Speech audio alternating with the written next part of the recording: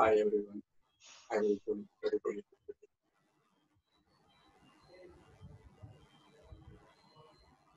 சந்திரவதன் நீங்க கொஸ்டின் கேட்கலாம், நம்ம ஸ்டார்ட் பண்ணலாம். இந்த எண்ணங்கள் எப்படி எழுச்சி பெற்று எப்படி முடியுதுன்னு கொஞ்சம் விளக்குங்கய்யா. இந்த பிரவாகம்ன்ற வார்த்தை யூஸ் பண்றாரு ஐயா, அது கொஞ்சம் விளக்குங்க. இந்த உணர்ச்சிகளுக்கும் எண்ணங்களுக்கும் எப்படி தொடர்பு இருக்குன்னு கொஞ்சம் விளக்குங்க. ஒரு கேள்வி வந்து எண்ணங்கள்னா என்ன, எண்ணங்களுக்கும் உணர்ச்சிக்கும் என்ன தொடர்பு இருக்கு, அப்புறம் நம்ம லிபரேஷன் பிரவாகம்னு சொல்றோம், அந்த வார்த்தைக்கான விளக்கத்தை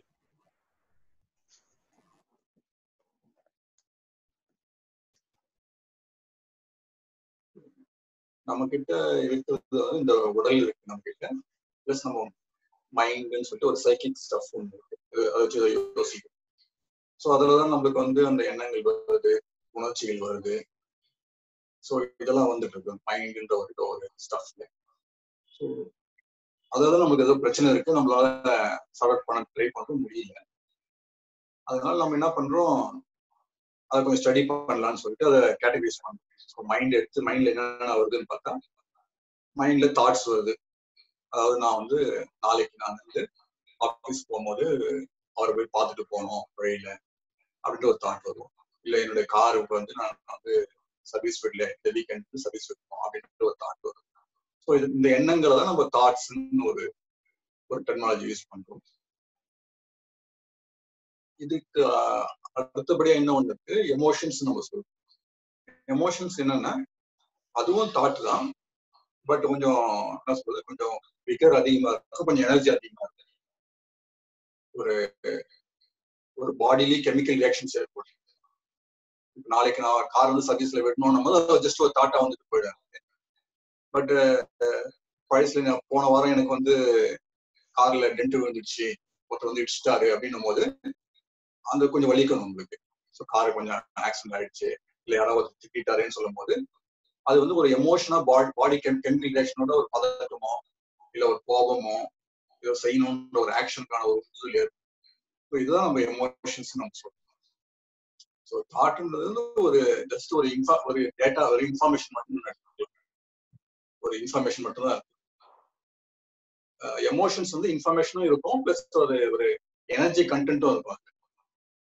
ஸோ கொஞ்சம் பவர்ஃபுல்லா இருக்கும் அப்படின்ற மாதிரி நம்ம எடுத்துக்கணும். ஸோ எண்ணங்கள் உணர்ச்சிகள் இது டெஃபினேஷன் ஃபர்ஸ்ட். அப்புறம் எப்படி எண்ணங்கள் உணர்ச்சிகளை தூண்டுதுன்னு பார்ப்போம். நம்மளுக்கு எண்ணங்கள் ஆட்டோமேட்டிக்கா நம்மளுக்கு ஜென்ரேட் ஆகிட்டே இருக்கும். அந்த எண்ணங்கள் வந்து சம்டைம்ஸ் ஏதோ ஒரு லிங்க் ஆகி அது எமோஷன்ஸை கிரியேட் பண்ணலாம், பண்ணாமலும் போகலாம். ஸோ பேசிக்கலா வரும்போது தாட்டா தான் வரும், அது வந்து எமோஷன்ஸை ட்ரிகர் பண்ணலாம். ட்ரிகர் பண்ணும் போது நம்மளுக்கு அந்த எமோஷன்ஸ் ஃபீல் ஆகும், வந்தப்பதான் நமக்கு தெரியும் எமோஷன்ஸ். ஸோ இதுதான் வந்து தாட்ஸ்க்கும் எமோஷன்ஸ்க்கான ரிலேஷன்ஷிப். இப்போ இதுல என்ன பிரச்சனை, அந்த பிரச்சனைக்கு என்ன சொல்யூஷன் பார்க்கலாம். நம்ம மைண்ட்ல வந்து நம்ம தாட்ஸ்ன்னு பார்த்தோம், எமோஷன்ஸ் பார்த்தோம். இது இல்லாம இன்னொரு பகுதி இருக்கு, அதுதான் வந்து நம்ம அறிவு பகுதி, இன்டெலெக்ட்னு சொல்றோம். அந்த அறிவு பகுதி தான் நம்மள வழிநடத்தி செல்லுது எல்லாத்தையுமே. இது செய்யக்கூடாது, நீங்க லெஃப்ட் எடுக்கணும், ரைட் எடுக்கக்கூடாது, அந்த மாதிரி எல்லாமே வாழ்க்கையில இவர் கூட பேசுறது கூட பேசக்கூடாது, இவரோட இந்த இன்ஃபர்மேஷன் ஷேர் பண்ணுவாங்க, இந்த இன்ஃபர்மேஷன் ஷேர் பண்ணக்கூடாது அப்படின்னு எல்லாமே இந்த இன்டெலெக்ட் தான் சொல்லுவோம். ஸோ இன்டெலெக்டோடைய கைட்ல தான் நம்ம வந்து டிராவல் பண்றோம். ஸோ இந்த வெளி உலகத்துல வந்து இந்த இன்டெலெக்ட் வந்து எது சரியான பகுதி, எது சரியில்லாத பகுதி, எதுல டிராவல் பண்ணணும், எதுல டிராவல் பண்ணக்கூடாது, எப்படி நம்ம நேவிகேட் பண்ணணும் அப்படின்றத நம்ம அந்த இன்டெலெக்ட் சொல்லுது. இப்போ அதே இன்டெலெக்ட் என்ன பண்ணுது, உள்ள பார்க்குது, பார்த்துட்டு உள்ள தாட்ஸை பார்க்குது, எமோஷன்ஸை பார்க்குது. அங்கே என்ன பண்ணுது, அது எனக்கு வேண்டிய தாட்ஸ், எனக்கு வேண்டாத தாட்ஸ், எனக்கு பிடிச்ச தாட்ஸ், எனக்கு பிடிக்காத தாட்ஸ் அப்படின்னு சொல்லி அது ரெண்டா கிளாஸிஃபை பண்ணிட்டு எனக்கு வேண்டியதெல்லாம் வந்து ட்ரை பண்ணுது, வேண்டாததெல்லாம் வந்து தள்ளிவிடுது. ஸோ இந்த மாதிரி நடந்துருக்கு.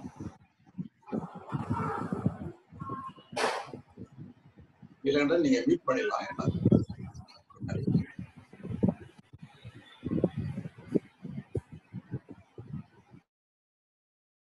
நான் பேசுறது கேட்கணும்னு நினைக்கிறேன். ஓகே. ஸோ இந்த இன்டெலெக்ட் என்ன பண்ணுது, உள்ள பார்க்கும்போது தாட்ஸும் எமோஷன்ஸுமே அந்த மாதிரி கிளாஸிஃபை பண்ணி கேட்டகரைஸ் பண்ணி தனக்கு வேண்டியதை வச்சுக்கிறதுக்கு ட்ரை பண்ணுது, வேண்டாத தூரத்துல ட்ரை பண்ணுது. பட் இதுல என்ன டிஃபரன்ஸ்னா, இப்போ வெளி உலகத்துல பார்க்கும்போது இப்போ நம்மளுக்கு சாப்பாடு இருக்குன்னா சாப்பாடுல ஏதாவது கல்லு விழுந்துச்சுன்னா கல்லுக்கு வெளியே போட்டு சாப்பாடை சாப்பிடணும். ஸோ அதுதான் இன்டெலிஜென்ஸ். ஸோ நம்ம மைண்ட் என்ன பண்ணுது, நம்மளுக்கு வேண்டியதை குட்டை எடுத்துட்டு பேட தூக்கி போடுது. இங்க அந்த சாப்பாடு எக்ஸ்டர்னல் ஆப்ஜெக்ட், கல்லும் எக்ஸ்டர்னல் ஆப்ஜெக்ட். ஸோ அதை ரெண்டா கட் பண்ணி தூக்கி போடலாம். இப்போ உள்ள என்ன பிரச்சனைனா, ரெண்டுமே மைண்டு தான். நம்ம மைண்டு தான் ஒரு கோபமாகவோ இல்ல ஒரு வேற ஏதாவது உணர்ச்சியாவோ காமிக்குது. ஸோ ஒரே மைண்ட் என்ன பண்ணுது, ஒரு இன்னொரு பகுதி இன்டெலெக்ட எனக்கு வேண்டாம்னு சொல்லி புஷ் பண்ணா அது போகாது. ஏன்னா ஒரே பகுதி தான். இந்த கை இந்த கையை அமுத்துற மாதிரி தான். எவ்வளவு அழுத்தம், கொஞ்ச நேரம் அழுத்தி முடிச்ச அப்புறம் இந்த கை மேல வந்துடும். ஸோ இந்த மாதிரி ஒரு கை இன்னொரு கையை தொடர்ந்து அழுத்த முடியாது. அழுத்தினாலும் டயர்ட் ஆகிடும். சக்சஸ் வந்தாலும் கொஞ்ச நேரம் தான் இருக்கும் சக்சஸ். ஸோ நம்ம மைண்டு வர எல்லா எமோஷன்ஸுமே நம்மளோட ஒரு பகுதி அப்படின்னு அந்த அறிவு புரிஞ்ச அப்புறம் இந்த சண்டை போடுற வேலை, எமோஷன்ஸோட தடங்கல் பண்ற வேலை. ஸோ இதுதான் நம்ம பிரவாகம், லிபரேஷன் அப்படின்ற வார்த்தை. இதுல உங்களுக்கு ஏதாவது பர்டிகுலரா டவுட் தான் நம்ம பார்த்தா பேசணும். எண்ணங்களோட நம்ம எதுவும் லிங்க் பண்ணிக்க கூடாது நம்ம மைண்ட, அந்த நம்முடைய லைஃப் ஃபோர்ஸ் அப்படி சொல்றீங்க. நம்ம எண்ணங்களுடைய பர்பஸ் என்ன, எமோஷன்ஸுடைய பர்பஸ் என்ன அப்படின்ற புரிஞ்சுக்கணும். நம்ம இப்ப நம்ம எல்லாமே டூஸ் அண்ட் டோன்ட்ஸ் சொல்லி நம்ம பழக்கப்பட்டுச்சு. என்ன செய்யணும்ன்றது முக்கியம் இல்லை. நம்ம புரிஞ்சுக்கிட்டோம்னா ஆட்டோமேட்டிக்கா நம்ம நம்ம இன்டெலிஜென்ஸ் அதுக்கேற்ற மாதிரி ஒர்க் ஆரம்பிச்சு. இப்போ நீங்க உங்க வீட்டுல ஃபேன் சுவிட்ச் இருக்கு. ஸோ அந்த ஃபேன் சுவிட்ச் அங்க இருக்குன்னு ஒரு இடத்துல ரைட் சைட்ல வச்சுப்போம். ஃபேன் சுவிட்ச் ரைட் சைட்ல இருக்குன்னு போனீங்க, நீங்க ரைட் சைட்ல எழுந்து போய் ஆன் பண்ணுவீங்க. இந்த லெஃப்ட் சைட்ல எழுந்து போக மாட்டீங்க. நீங்க உங்களுக்கே சொல்லிக்க மாட்டீங்க சுவிட்ச் ரைட்ல இருக்கு, சுவிட்ச் ரைட் சொல்லிக்க வேண்டிய அவசியமே கிடையாது. உங்களுக்கு எது எப்படி ஒர்க் ஆகுது, எது எங்க இருக்குன்னு புரிஞ்சுட்டாலே இன்டெலிஜென்ஸ் ஆட்டோமேட்டிக்கா நீங்க விட்டோடனே எழுந்து நேரா போய் ரைட்ல போய் சுவிட்ச் போகும். நீங்க உங்களை மோட்டிவேட் பண்ண மாட்டீங்க, உங்களுக்கு டிசிப்ளின் கூட பண்ண வேண்டியது. நான் உடனே ரைட் சைட் போகணும், போய் சுவிட்ச் ஆன் பண்ணணும் அப்படின்னு உங்களுக்கு டிசிப்ளின் பண்ண கூட தேவையில்லை. The very knowledge will give you directions and will create activity. அந்த நாலேஜே உங்களுக்கு ஆக்டிவிட்டியை கிரியேட் பண்ணும். ஸோ நீங்க மைண்ட் எப்படி ஒர்க் ஆகுது, தாட்டுடைய ஃபங்க்ஷன் என்ன, எமோஷனல் ஃபங்க்ஷன் என்ன, இன்டெலிஜென்ஸ் ஃபங்க்ஷன் என்ன, நம்ம ரெசிஸ்ட் பண்ணா என்ன ஆகுது, சண்டை போட்டா என்ன ஆகுது, அப்படியே விட்டா என்ன ஆகுதுன்னு சொல்லி உங்க இன்டெலெக்ட், உங்க மைண்ட் புரிஞ்சுக்கணும். இப்ப நான் சொல்றது எல்லாமே ஓரளவுக்கு தான் ஏதோ ஒரு லைட் போட்டு காமிக்கும். உங்க இன்டெலெக்ட் நீங்க உங்க மைண்ட் பாப்பீங்க, இந்த டைம்ல இப்படி ஒர்க் ஆச்சு, அந்த டைம்ல ஒர்க் ஆச்சு, ஓஹோ இது இப்படிதான் ஒர்க் ஆகுதா அப்படின்னு உங்க இன்டெலெக்டே அப்படியே அசஸ் பண்ணிக்கிட்டே இருக்கு. அப்புறம் மறந்துடுவீங்க. அப்புறம் திடீர்னு ஏதோ ஒரு இன்ஸ்டன்ட்ல ஓஹோ இதுதான் அப்படி சொன்னாங்களா அப்படின்னு தோணும். ஸோ இந்த மாதிரி நிறைய நேரத்துல நிறைய விஷயத்த பார்த்துட்டு உங்க இன்டெலெக்ட் மைண்ட் இப்படிதான் ஒர்க் ஆகுதுன்னு புரிஞ்சுச்சுன்னா அதுக்கப்புறம் ஆக்டிவிட்டி அதுல பான் ஆயிடும். சுவிட்ச் தர்ற மாதிரி தான். ஃபர்ஸ்ட் சுவிட்ச் எங்க இருக்குன்னு தெரியல உங்களுக்கு, டோரத்தை கபோர்டு தந்து பாக்குறீங்க, உள்ள இருக்கா இல்ல, அப்புறம் 2 நாள் கழிச்சு கீழே இருக்கான்னு பாக்குறீங்க. அந்த மாதிரி வருஷங்கள்லாம் தேடி சுவிட்ச் இங்கதான் இருக்கு அப்படின்னு கண்டுபிடிச்சிட்டீங்கன்னா அதுக்கப்புறம் நீங்க தேடலும் மட்டும் நீங்க உங்களை டிசிப்ளின் பண்ண வேண்டிய அவசியம் இல்லை. உங்களுடைய எஃபர்ட் எல்லாமே நீங்க புரிஞ்சுக்க ட்ரை பண்ணுங்க.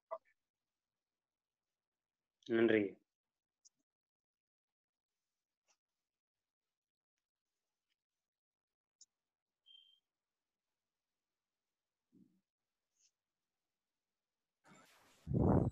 வேற ஏதாவது கொஸ்டின்ஸ் இருக்கா சார்? மனோகரன், ஹலோ. கேளுங்க சார், கேளுங்க. ஐயா, எனக்கு ஒரு என்ன டவுட் அப்படின்னா, இந்த மைண்டை சரி பண்றதுக்கான ஆக்டிவிட்டி தேவையில்லை, அதுதான் நமக்கு. பட் உள்ள வர தாட் எல்லாமே பாத்தீங்க அப்படின்னா எல்லாமே பாத்தீங்கன்னா மல்டிபிள் தாட்ஸ் வருது. அது என்ன மாதிரி இருக்கு அப்படின்னா, புற சூழ்நிலைக்கான பிளானிங், புற சூழ்நிலைக்கான ஏற்கனவே நடந்ததோட லேர்னிங்ஸ் இந்த மாதிரி தான் வந்து தாட் போயிட்டே இருக்கு. ஒரு நம்மளோட வேலை என்னன்னா, இந்த இன்டெலெக்ட் வந்து இன்டெலெக்டோட பர்பஸ் என்னன்னா மைண்டை வந்து கண்ட்ரோல் பண்றதை நிறுத்தணும், அது தானா போதும்.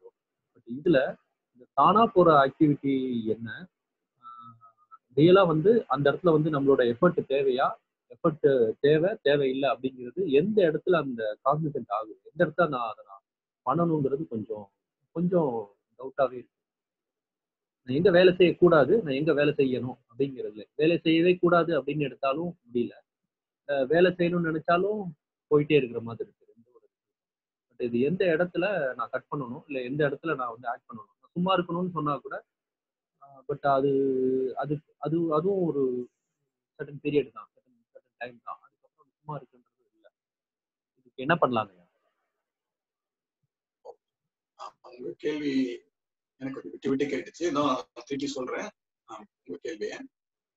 அது மனசுல வந்து எதை கண்ட்ரோல் பண்ணணும், எதை கண்ட்ரோல் பண்ணக்கூடாது, அறிவு எதை கையில எடுத்துக்கணும், எதை கையில எடுத்துக்க கூடாது அப்படின்றத பத்தி முக்கியமா கேட்கிறேன். நம்ம அதை பத்தி பார்ப்போம்.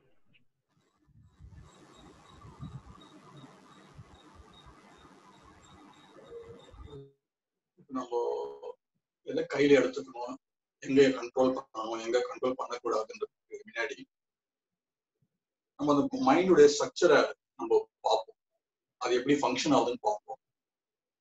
ஸோ மைண்ட் வந்து நம்ம ஒரு A4 ஷீட்னு வச்சுப்போம். எல்லாருடைய மைண்டுமே ஒரு A4 ஷீட், ஒயிட் பேப்பர் வச்சுப்போம். அதுல ஒரு பகுதி வந்து எனர்ஜி சோர்ஸ் இருக்கும். ஸோ நம்ம ஏதாவது ஒரு ப்ராஜெக்ட் கொடுத்தோம்னா ஆட்டோமேட்டிக்கா அந்த எனர்ஜி வந்து இந்த ப்ராஜெக்ட் எக்ஸிக்யூட் பண்ண போயிடும். இப்போ ப்ராஜெக்ட் நம்ம எதை மீன் பண்றோம்னா, இப்போ எனக்கு பசி எடுக்குது அப்படின்னு சொன்ன உடனே மைண்டுக்கு அது அந்த மைண்ட் வந்து எனக்கு பசிக்குன்னு சொன்ன உடனே அந்த எனர்ஜி வந்து ஒரு ஒரு இண்டக்ஷன் மாதிரி ஒரு ஃபோர்ஸ் கொடுத்து இன்டியூஸ் பண்ணி நம்ம மைண்டையும் நம்ம பாடியும் இயக்கி அதை ஆப்ரேட் பண்ண வச்சு நம்ம சாப்பாடை உள்ள எடுத்துக்கணும். ஸோ நம்ம மைண்ட் வந்து எதை இன்புட்டா கொடுக்குதோ அதுக்கேற்ற மாதிரி நம்ம எனர்ஜி தாட்ஸ், எனர்ஜினா நம்ம தாட்ஸ் அண்ட் எமோஷன்ஸும் நம்ம எனர்ஜி. ஸோ இது வந்து நம்ம கொடுக்குற ப்ராஜெக்ட்டுக்கு எக்ஸிக்யூட் பண்ண ஆரம்பிச்சோம். ஸோ நம்ம எந்த ப்ராஜெக்ட் கொடுக்குறோமோ அந்த ப்ராஜெக்ட்டுக்கு இந்த எனர்ஜி வந்துடும். ஸோ நம்ம A4 ஷீட்ல நம்ம ஏதாவது ஒரு ப்ராஜெக்ட் அப்படின்னு சொல்லி உள்ள கொண்டு வந்தோம்னா அங்க இருக்கிற அந்த எனர்ஜி சோர்ஸ் அதை எடுத்துக்கிட்டு அது வேலை செய்யாது. ஸோ இப்படிதான் ஆப்ரேட் பண்ணணும். இப்போ திடீர்னு நீங்க வீட்டுல உட்காந்துட்டு இருக்கீங்க, வெளியே கவுல் தட்டுறாங்க, இல்ல ஒரு நைட்ல சவுண்ட் வருதுன்னா அந்த சவுண்டு கேட்டோடனே உள்ள அதுக்கேற்ற மாதிரி ஒரு பயம் வரும். ஸோ அந்த பயம் வந்து எழுந்து போய் திறந்து போய் பார்க்க சொல்றோம், இல்லை 2 பேரை கூட்டு போய் வெளியே போய் பார்க்க சொல்றோம். ஸோ இந்த மாதிரி ஒர்க் பண்ணும். ஸோ இப்படிதான் அது ஒர்க் ஆயிட்டு இருக்கு. ஸோ இப்படி ஒர்க் ஆயிட்டு இருக்கும்போது இப்போ நம்ம என்னென்ன ஃபைல்ஸ் எல்லாம் கொடுக்கலாம், என்னென்ன ஃபைல்ஸ் எல்லாம் கொடுக்கக்கூடாது மைண்டுக்கு அப்படின்னு பார்ப்போம். ஸோ நம்ம அப்படி பார்க்கும்போது நம்ம 2 ஃபைல் கேட்டகரியா பண்ணலாம். ஒரு ஃபைல் வந்து எக்ஸ்டர்னல் விஷயத்துக்கான ஃபைல்ஸ், நான் சாப்பிட்டாகணும், நான் தூங்கணும், எனக்கு வந்து சேஃப்டி இருக்கணும் அப்படின்ற மாதிரி, எனக்கு கார் வாங்கணும், வீடு வாங்கணும், அந்த மாதிரி பிசிக்கல் ஆப்ஜெக்ட்ஸ் அக்வயர் பண்ற ப்ராஜெக்ட்ஸ் எல்லாம் நம்ம கொடுக்கலாம். என்ன ஃபைல், இன்னொரு ஃபைல் நம்ம கொடுக்குறோம்னா, நான் மனசு வந்து அமைதியா இருக்கும், அதுல வந்து எப்பவுமே கெட்ட எண்ணம் வரக்கூடாது, எப்பவுமே தூய்மையான எண்ணம் தான் வரணும், அது வந்து எப்பவுமே ஆனந்தத்துல இருக்கும் அப்படின்னு இன்னொரு ஃபைல். ஸோ இந்த 2 ஃபைல் தான் நம்ம ஆக்சுவலா நம்ம மைண்டுக்கு இன்புட்டா ஒர்க்கா போகுது. ஸோ இந்த 2 ஃபைல்ல எந்த டைப் ஆஃப் ஃபைல் நம்ம வச்சுக்கணும், எந்த டைப் ஆஃப் ஃபைல் நம்மளுக்கு தேவைன்னு நம்ம பார்ப்போம்.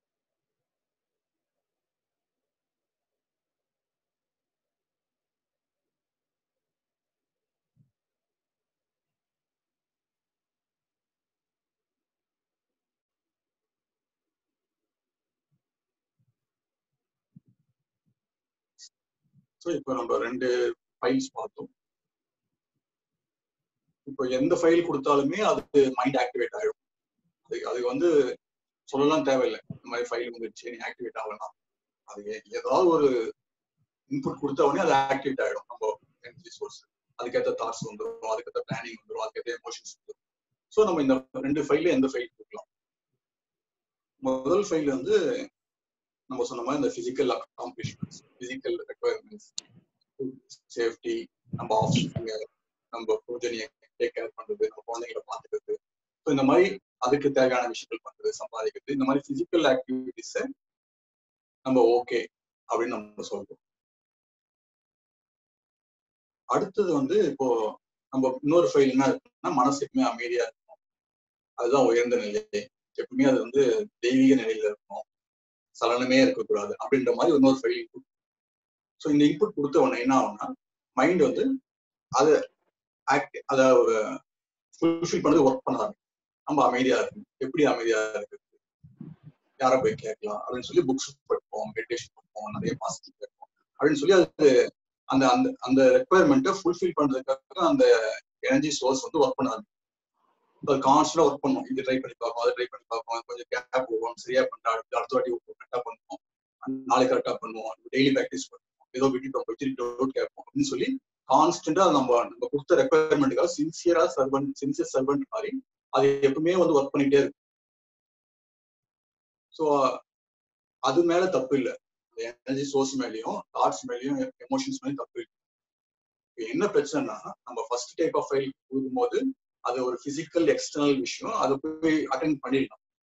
ஆனா நம்ம செகண்ட் ஃபைல் என்ன இருக்குன்னா, எல்லாமே வந்து சைக்காலஜிக்கல் அக்காம்ப்ளிஷ்மெண்ட்ஸ், சைக்காலஜிக்கல் ஸ்டேட்ஸ். அது வந்து மைண்டால அதை அப்பவே பண்ண முடியாது, அட்டெண்டே பண்ண முடியாது. நம்ம என்ன கொடுக்கணும், நம்ம பீஸ்ஃபுல்லா இருக்கணும், எனக்கு எதுவுமே அஃபெக்ட் ஆகக்கூடாது, எனக்கு எந்த எண்ணமே வரக்கூடாது, ஒரு ப்ராஜெக்டை கொடுத்தோம், ஒரு ஃபைலை கொடுத்தோம்னா மைண்ட் அதை எடுத்து ஆக்டிவேட் ஆகிட்டு அதை ஒர்க் பண்ண ஆரம்பிக்கும். இப்ப என்னன்னா, இது வந்து மைண்ட் வந்து அமைதியா இருக்கணும்னு சொல்லி ரெஸ்ட்லெஸ்ஸா ஒர்க் பண்ண ஆரம்பிக்கும். அமைதியா நான் ஆக்டிவிட்டியில இருக்கணும்னு சொல்லி ஆக்டிவா இருக்கு. நம்ம இதுல பாத்தீங்கன்னா 2 கான்ஃபிளிக்டிங் கோல்ஸ் கொடுக்குறோம். நான் வந்து அமைதியா உட்காரணும் அப்படின்னு ஒரு கோல் கொடுத்தோம். மைண்ட் என்ன பண்ணும், எப்படி அமைதியா உட்காருன்னு சொல்லி ஓட ஆரம்பிக்கும். எப்படி அமைதியா உட்காருது, எப்படி தொடர்ந்து உட்காருது, ஓம் சொல்லணுமா இல்ல ஏதாவது மந்திரம் சொல்லணுமான்னு சொல்லி மைண்ட் வந்து ஆக்டிவ் ஆயிடும். ஸோ எனி கோல் கொடுத்தாலே மைண்ட் ஆக்டிவ் ஆயிடும்.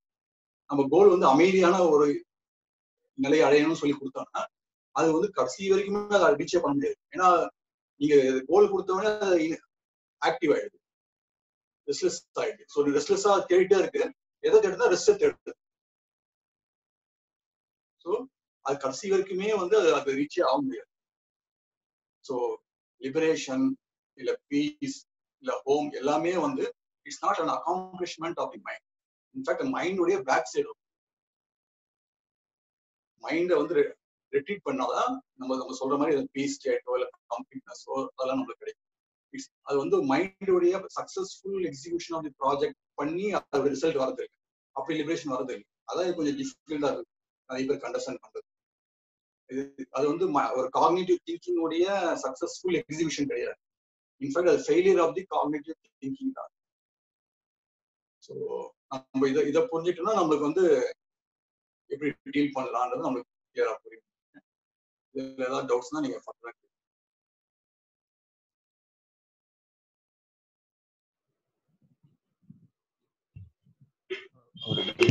வணக்கம்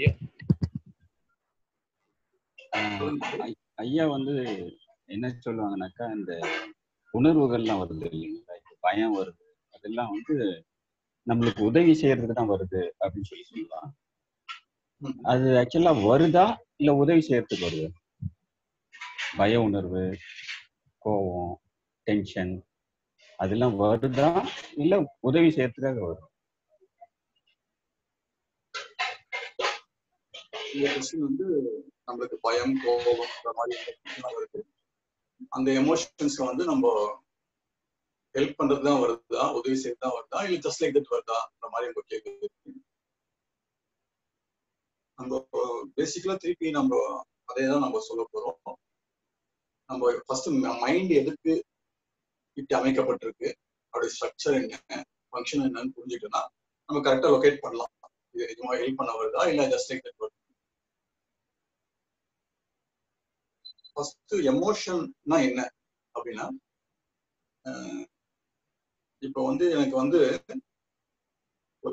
எனக்கு இந்த நான் குழந்தையா பிறந்து வளர்ந்து வரும்போது எனக்கு இந்த சொல்ற இந்த பாடி வந்து ஒரு போன் ஸ்ட்ரக்சர் கொடுக்குது, எனக்கு வந்து ஒரு டைஜஸ்டிவ் சிஸ்டம் கொடுக்குது, இவன் சாப்பிடுவான், இவன் டைஜஸ்ட் பண்ணணும் அப்படின்னு சொல்லி ஹார்ட் பீட் தேவை அப்படின்னு சொல்லி எல்லாமே அது கொடுக்குது. ஸோ ஒரு ஸ்ட்ரக்சர் எனக்கு கொடுக்குது, ஒரு அந்த பாடியோடைய ஃபங்க்ஷனும் எனக்கு நடக்குது. ஸோ இதே மாதிரி மைண்ட் நம்ம பிறக்கும் போது மைண்ட் வந்து ஒரு ஸ்ட்ரக்சர் ஒரு ஃபங்க்ஷனோட தான் நம்ம கொடுக்குது. நம்ம எடுத்தோடனே நம்ம திங்ஸை கிராஸ் பண்ண முடியுது, சென்சஸை ஃபீல் பண்ண முடியுது, அதை கான்செப்ட்ல போத்து பார்க்க முடியுது, லிங்க் பண்ண முடியுது, ஒரு பேசிஸ் டெரைவ் பண்ண முடியுது. இந்த மாதிரி ஒரு ஃபங்க்ஷன். ஆனா நான் எவ்வளவு தூரம் அறிவோட ஃபங்க்ஷன் ஆவான்னு தெரியாது லைஃப். ஸோ அதனால அது என்ன பண்ணுது, உனக்கு ஒரு பேசிக் ஸ்ட்ரக்சர் அறிவு கொடுக்குறேன், நீ அதை வச்சு ஆப்ரேட் பண்ணு, உனக்கு முடிஞ்சா நீ இன்டெலிஜென்ட்டா ஆகணும், அப்புறமா இல்லைன்னா கூட பரவாயில்ல, நான் உன் உடம்ப உன் மனசை காப்பாற்ற அளவுக்கு நான் ஒரு ஸ்ட்ரக்சர் கொடுக்குறேன் அப்படின்னு சொல்லிட்டு ஒரு எமோஷனல் ஸ்ட்ரக்சர். ஸோ எமோஷனுமே ஒரு ஒரு லோ ரெசல்யூஷன் இன்டெலிஜென்ஸ்ன்னு சொல்லலாம். அதாவது இப்போ எனக்கு அறிவே இல்லைன்னா கூட நான் வந்து ஒருத்தர் என்ன ஹர்ட் பண்ணா நான் அந்த இடத்த விட்டு ஓடிடுவேன். இல்ல ஏதாவது ரொம்ப ப்ரோவோகட்டே பேச அப்படி கோவப்பட்டுருவேன். அறிவு தேவையில்லை, ஜஸ்ட் அவர் என்னை இரிட்டேட் பண்ணாலும் நான் திட்டிடுவேன். ஸோ அந்த மாதிரி என்னை சர்வை பண்றதுக்காக ஒரு லோ லெவல் இன்டெலிஜென்ஸ் சிஸ்டம் தான் எமோஷன்ஸ். ஸோ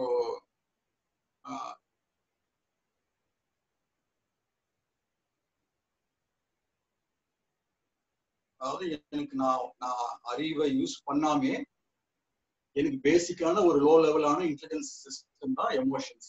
அதை வச்சே கூட மேனேஜ் பண்ணிக்கலாம். அதுக்கப்புறம் இன்டெலிஜென்ஸ் டெவலப் பண்ணனா ஒரு சூழ்நிலைக்கு ஏற்ற மாதிரி நான் பிஹேவ் பண்ணலாம். அந்த எமோஷன்ஸும் இருக்கும், பிளஸ் இன்டெலிஜென்ஸும் இருக்கும். ஸோ ஒருத்தர் திட்டாரு, இப்போ அதே மாதிரி திட்டும் போது எனக்கு இன்டெலிஜென்ஸ் இல்லைன்னா நான் ரியாக்ட் பண்ணுவேன், இல்லை அந்த இடத்த விட்டு போவேன். இப்போ இன்டெலிஜென்ஸ் இருக்கிறதுனால அந்த எமோஷன்ஸும் வரும். அந்த சூழ்நிலையை பார்த்து அவர் நிஜமாவே எதுக்கு கோவப்படுறாரு, நம்ம இப்பயே ரியாக்ட் பண்ண வேண்டியதில்லை, கொஞ்ச நேரம் கழிச்சு ரியாக்ட் பண்ணலாம். இல்லை அவர் கோவப்பட்ட தப்புன்னு சொல்லி நாளைக்கு கூட சொல்லலாம். இல்லை இப்பயே கூட நான் இருக்கிற கோவத்தோட இன்னும் அதிகமா நான் எக்ஸாஜரேட் பண்ணி கூட காமிச்சு அவரை வந்து சைலண்ட் பண்ணலாம்.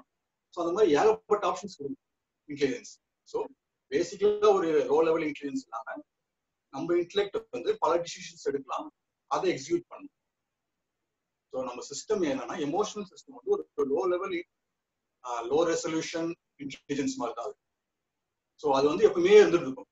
நம்ம அறிவை யூஸ் பண்றோமோ இல்லையோ அது எப்பவுமே இருக்கும். ஏன்னா நம்ம எப்போ எவ்வளவு அறிவாளியா இருக்கணும்னு தெரியாது லைஃப்.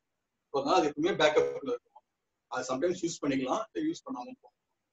ஸோ உங்க கேள்வி வந்து இது வந்து பயனுள்ளதா வருதா இல்ல சும்மா வருதா அப்படின்னு. அது பயனுள்ளதா வருதா சும்மா வருதோ இல்லையோ, ஆனா எப்பவுமே வந்துட்டு இருக்கும். அது மட்டும் கேரண்டி, அது எப்பவுமே வந்துட்டு இருக்கும். நம்ம சுச்சுவேஷனுக்கு யூஸ்ஃபுல்லா இருந்தா எடுத்துக்கலாம், இல்ல இந்த சுச்சுவேஷன் இந்த எமோஷன் காட்ட வேண்டியதில்லை, இந்நேரத்தையும் நம்ம இதை பண்ண தேவையில்லை. ஃபார் எக்ஸாம்பிள், இப்போ நம்ம உட்காந்து பேசிட்டு இருக்கோம், எல்லாம் பேசிட்டு இருக்கோம், திடீர்னு எனக்கு பசி கூட எடுக்கலாம், அதுவும் ஒரு எமோஷன் தான். பசி எடுக்கும், கொஞ்சம் ரெஸ்ட்லெஸ் ஆகும், போய் சாப்பிடலான்னு தோணும். சாப்பிடுறது நல்லது, உடம்புக்கு காப்பாத்திக்கிட்டு அந்த உணர்வு வருது. பட் இப்போ இவ்வளவு பேர் 10 பேர் வந்து இருக்காங்க, பேசிட்டு இருக்காங்க, அவங்க அவ்வளவு டைம் வேல்யூபிளான டைம் நம்ம ஸ்பெண்ட் பண்றாங்க. ஒரு 1/2 hour இந்த எமோஷன் நம்ம டிஸ்ரிகார்ட் பண்ணுவோம். இந்த எமோஷன் இருக்கு, வந்துடுச்சு, இந்த நம்ம டிஸ்ரிகார்ட் பண்ணுவோம் அப்படின்னு சொல்லி ஒரு 1/2 hour நான் என்னோட இன்டெலெக்ட் வந்து இந்த எமோஷனை இப்போதைக்கு யூஸ் இல்லைன்னு சொல்லி தள்ளி போறோம். ஸோ அந்த டிபெண்ட்ஸ் அப்பான் தி சிச்சுவேஷன், வர எமோஷன்ஸ் யூஸ்ஃபுல்லா யூஸ்ஃபுல்லஸ் இல்லையா, இல்லை ஜஸ்ட் லைக் நம்ம. ஓகே, அதாவது நீங்க இப்போ பேசினப்போ சொன்னீங்க ஒரு சிஸ்டம் சொன்னீங்க. ஆக்சுவலா இப்படிதான் சிஸ்டம் இருக்குன்றது அது கரெக்ட் ஆக்சுவலா. ஏன்னா பாத்தீங்கன்னா 99% இல்லை 95 to 90%, 99% வந்து அப்படிதான் அமைஞ்சிடுச்சு. That is the system that is been happened ஆக்சுவலா. அந்த சிஸ்டத்துல இருந்து நம்ம ரிலீஸ் ஆகுறது தான் நம்ம ஸ்பிரிச்சுவலுக்கு வரும் ஆக்சுவலா. What I feel, what I think. அது பாத்தீங்கன்னா ஆக்சுவலா உங்களுக்கு ஒரு ஜேக்கு கூட ஒரு ஃபேமஸ் கோட் இருக்கு. If you are able to see the things without any evaluation, that is the highest form of intelligence. பார்த்தீங்கன்னாக்கா எவாலுவேஷன் சிஸ்டம் எல்லாமே வந்து அந்த ரிலேட்டட் தான் வருது. I am not denying with you. ஆக்சுவலாக அப்படி ஆயிடுச்சு ஆக்சுவலாக. அந்த அந்த மனுஷனுடைய தன்மைன்னு ஒண்ணு இருக்கு. அது எப்படின்னாக்கா அப்படியே அப்சர்வ் பண்றது, ஸ்டோர் பண்றது, அதுக்கப்புறம் இந்த புத்தின்றது அதை சூஸ் பண்றது, யூஸ் பண்றது. இப்ப பயம்னே கூட எடுத்துக்கிட்டீங்கன்னா பாத்தீங்கன்னாக்கா, ஒரு பாம்பு வந்ததுனாக்கா அது ஆபத்தானது நம்ம ரெக்கார்ட் பண்ணி வச்சிருக்கோம், அதனால நம்மளுக்கு ஒரு பயம் வரும். அதே ஒரு கோழி வந்ததுனாக்கா நம்ம பார்ப்போம், ஆனா நம்ம பயம் வராது இல்லைங்களா? ஸோ அப்போ பார்த்தீங்கன்னாக்கா the system that we have created makes us to get fear or not to get fear. பயம் வர்றதுக்கு அது அந்த நீங்க சொன்ன கரெக்டா சொன்னீங்க. அந்த சிஸ்டத்துல இருந்து நம்ம ரிலீஸ் ஆயிட்டோம் வச்சுங்களேன், உள்ளதா பார்ப்போம். இப்போ ஒரு பாம்பு வந்துன்னா உஷாராயிடும், பயம் வருதோ இல்லையோ உஷாராயிடும். ஒரு கோழி வந்ததுன்னா நிச்சயமா அது வந்து நெக்லெக்ட் பண்ணிட்டு போயிட்டே இருக்கும். ஸோ இப்போ அந்த சிஸ்டத்துல இருந்து நம்ம ரிலீஸ் ஆகுது, அந்த சிஸ்டத்துல இருந்து நம்ம வெளியாக இதுவும் ஆகுது. அதை வித்தவுட் ஒன்றும் இல்லை. இப்போ இந்த கொரோனாவே எடுத்துக்கிட்டீங்கன்னாக்கா பார்த்தீங்கன்னாக்கா, ஐயோ கொரோனான்னு பயப்படுறவங்களும் இருக்காங்க. கொரோனா பேஷண்ட் கூட ஒர்க் பண்ற டாக்டர்ஸ், நர்சஸே இருக்காங்க. ஆனா அவங்களுக்கு என்ன ஆயிடுதுன்னா புரிதல் இருக்கு. ஓகே, இதெல்லாம் பண்ணாக்கா நம்மளுக்கு கொரோனா நம்ம மேல தாக்கும், கை மூலியமா வந்துடும், ஸோ கை வாஷ் பண்ணணும், மாஸ்க் போட்டுக்கணும். ஸோ அது மாதிரி அவங்க அந்த அந்த இதெல்லாம் தெரிஞ்சுக்கிட்டாங்க. அதனால பாத்தீங்கன்னா ஒரு சாதாரண ஆளுக்கு ஒரு கொரோனானா ஒரு கொரோனா பேஷண்ட்டை பார்த்தா பயம் வரும். வேற சில ஒரு டாக்டர்ஸுக்கு பயம் அந்த அளவுக்கு வராது, ஆனா உஷாரா இருக்கும். ஸோ அப்போ நம்ம சிஸ்டத்துல பைண்டாகி போயிட்டு இருக்கிறது முக்கியமா. சிஸ்டத்துல இருந்து ரிலீஸ் ஆயிட்டு நம்ம ஒரு புரிதல் வந்துட்டாக்கா, so that will be getting the highest form of intelligence. Intelligence தான் நமக்கு உண்மையிலே ஒரு தீர்வு, கருத்தே கிடையாது. ஸோ அந்த இன்டெலிஜென்ஸுக்கு நம்ம லேண்ட் ஆகுது, இல்லை அதை புரிஞ்சிக்கிறது, அது எப்படிங்க?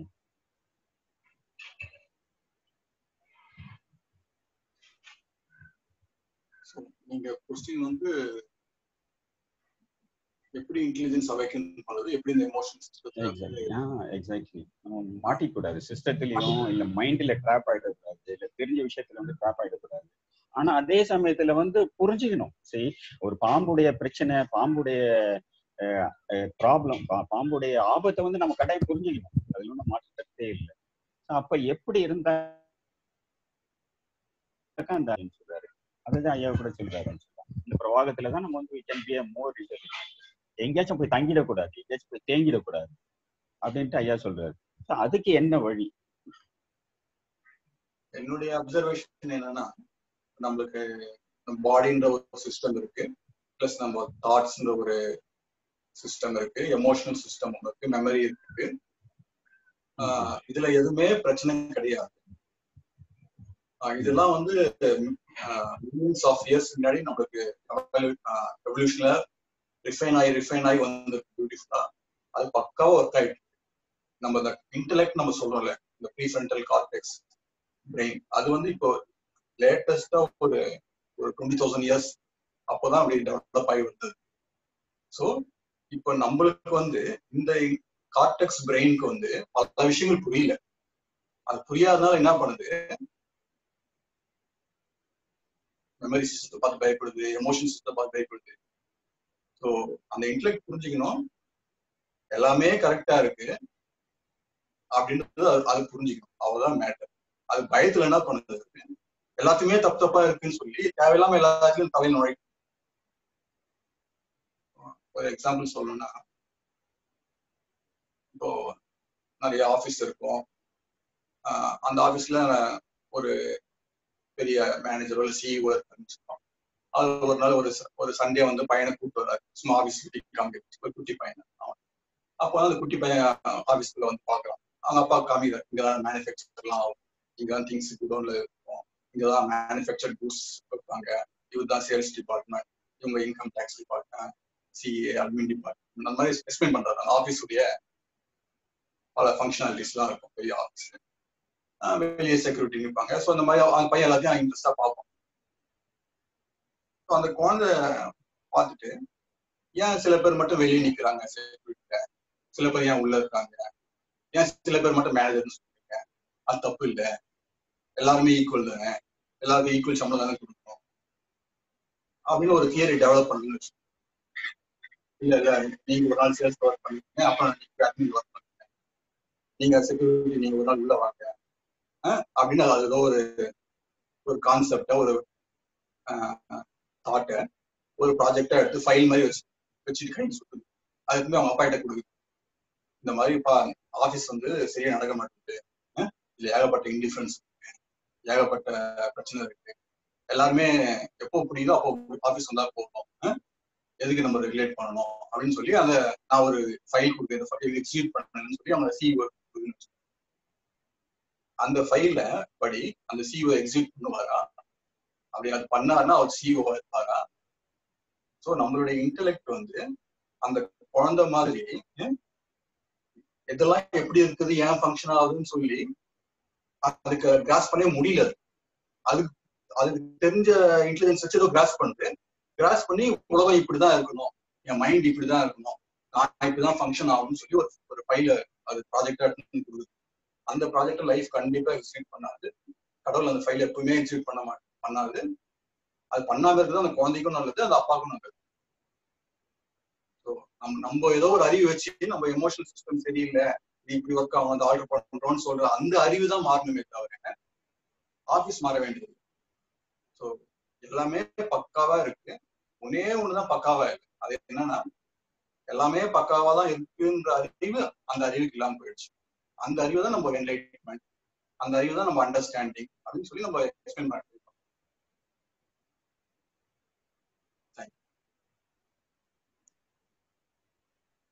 ஐயா, ஞானம் அடையும் போது எண்ணங்கள் உடைய நிலை என்ன, நிலைப்பாடு என்ன?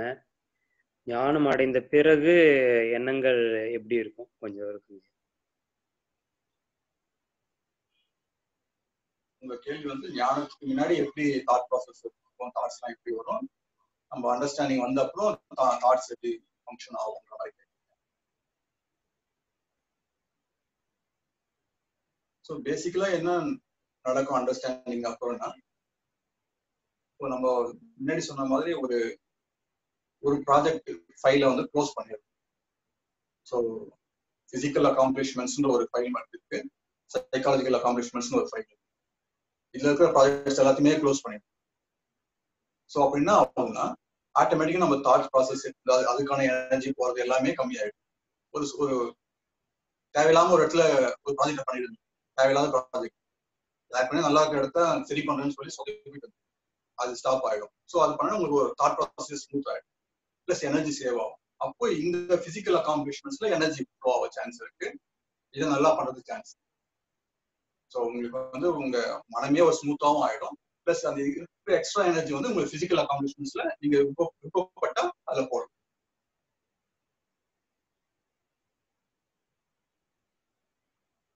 ஓகேங்களா?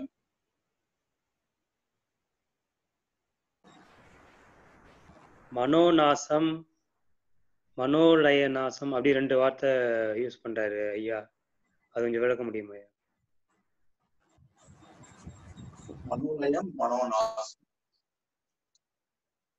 நம்ம இந்த 2 டெக்னாலஜி எதுக்கு நம்ம வேதாந்தால யூஸ் பண்றாங்கன்னா, நம்மளுடைய எல்லா மைண்ட் ஆக்டிவிட்டியுமே ஒரு லயம் பண்ணாதான் அது நடக்கும். ஸோ அதனால அந்த லயத்துல ஃபங்க்ஷன் ஆகிற அந்த எபிலிட்டி, அந்த ஃபங்க்ஷனை வந்து மனோலயம் சொல்றாங்க. அந்த மனோலயம் கலைஞ்சு இன்னொரு லயத்துக்கு போறதுக்கு முன்னாடி அது வந்து அந்த லயம் கலைஞ்சு மனோநாச ஸ்டேட்டுக்கு போயிட்டு அப்புறம் தான் இன்னொரு லயத்துக்கு போகும்.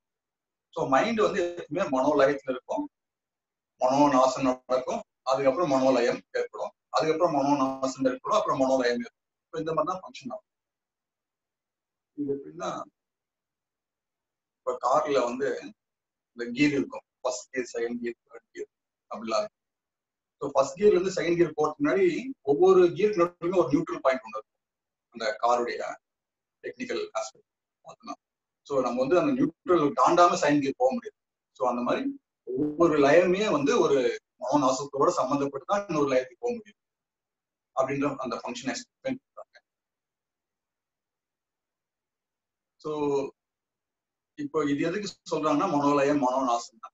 மனம் எப்பவுமே வந்து லயத்து மேலேயே கவனம் ஆசைப்பட்டு லயத்திலேயே இருந்துரும், நாசத்துக்கு வந்து அது போறதுக்கு அது விருப்பப்படாது. ஸோ அதனால அது மனோநாசத்துக்கு முக்கியத்துவம் கொடுத்து மனோநாசம்ன்றது ஒரு உயர்ந்த நிலைன்ற மாதிரி சொல்லுவாங்க.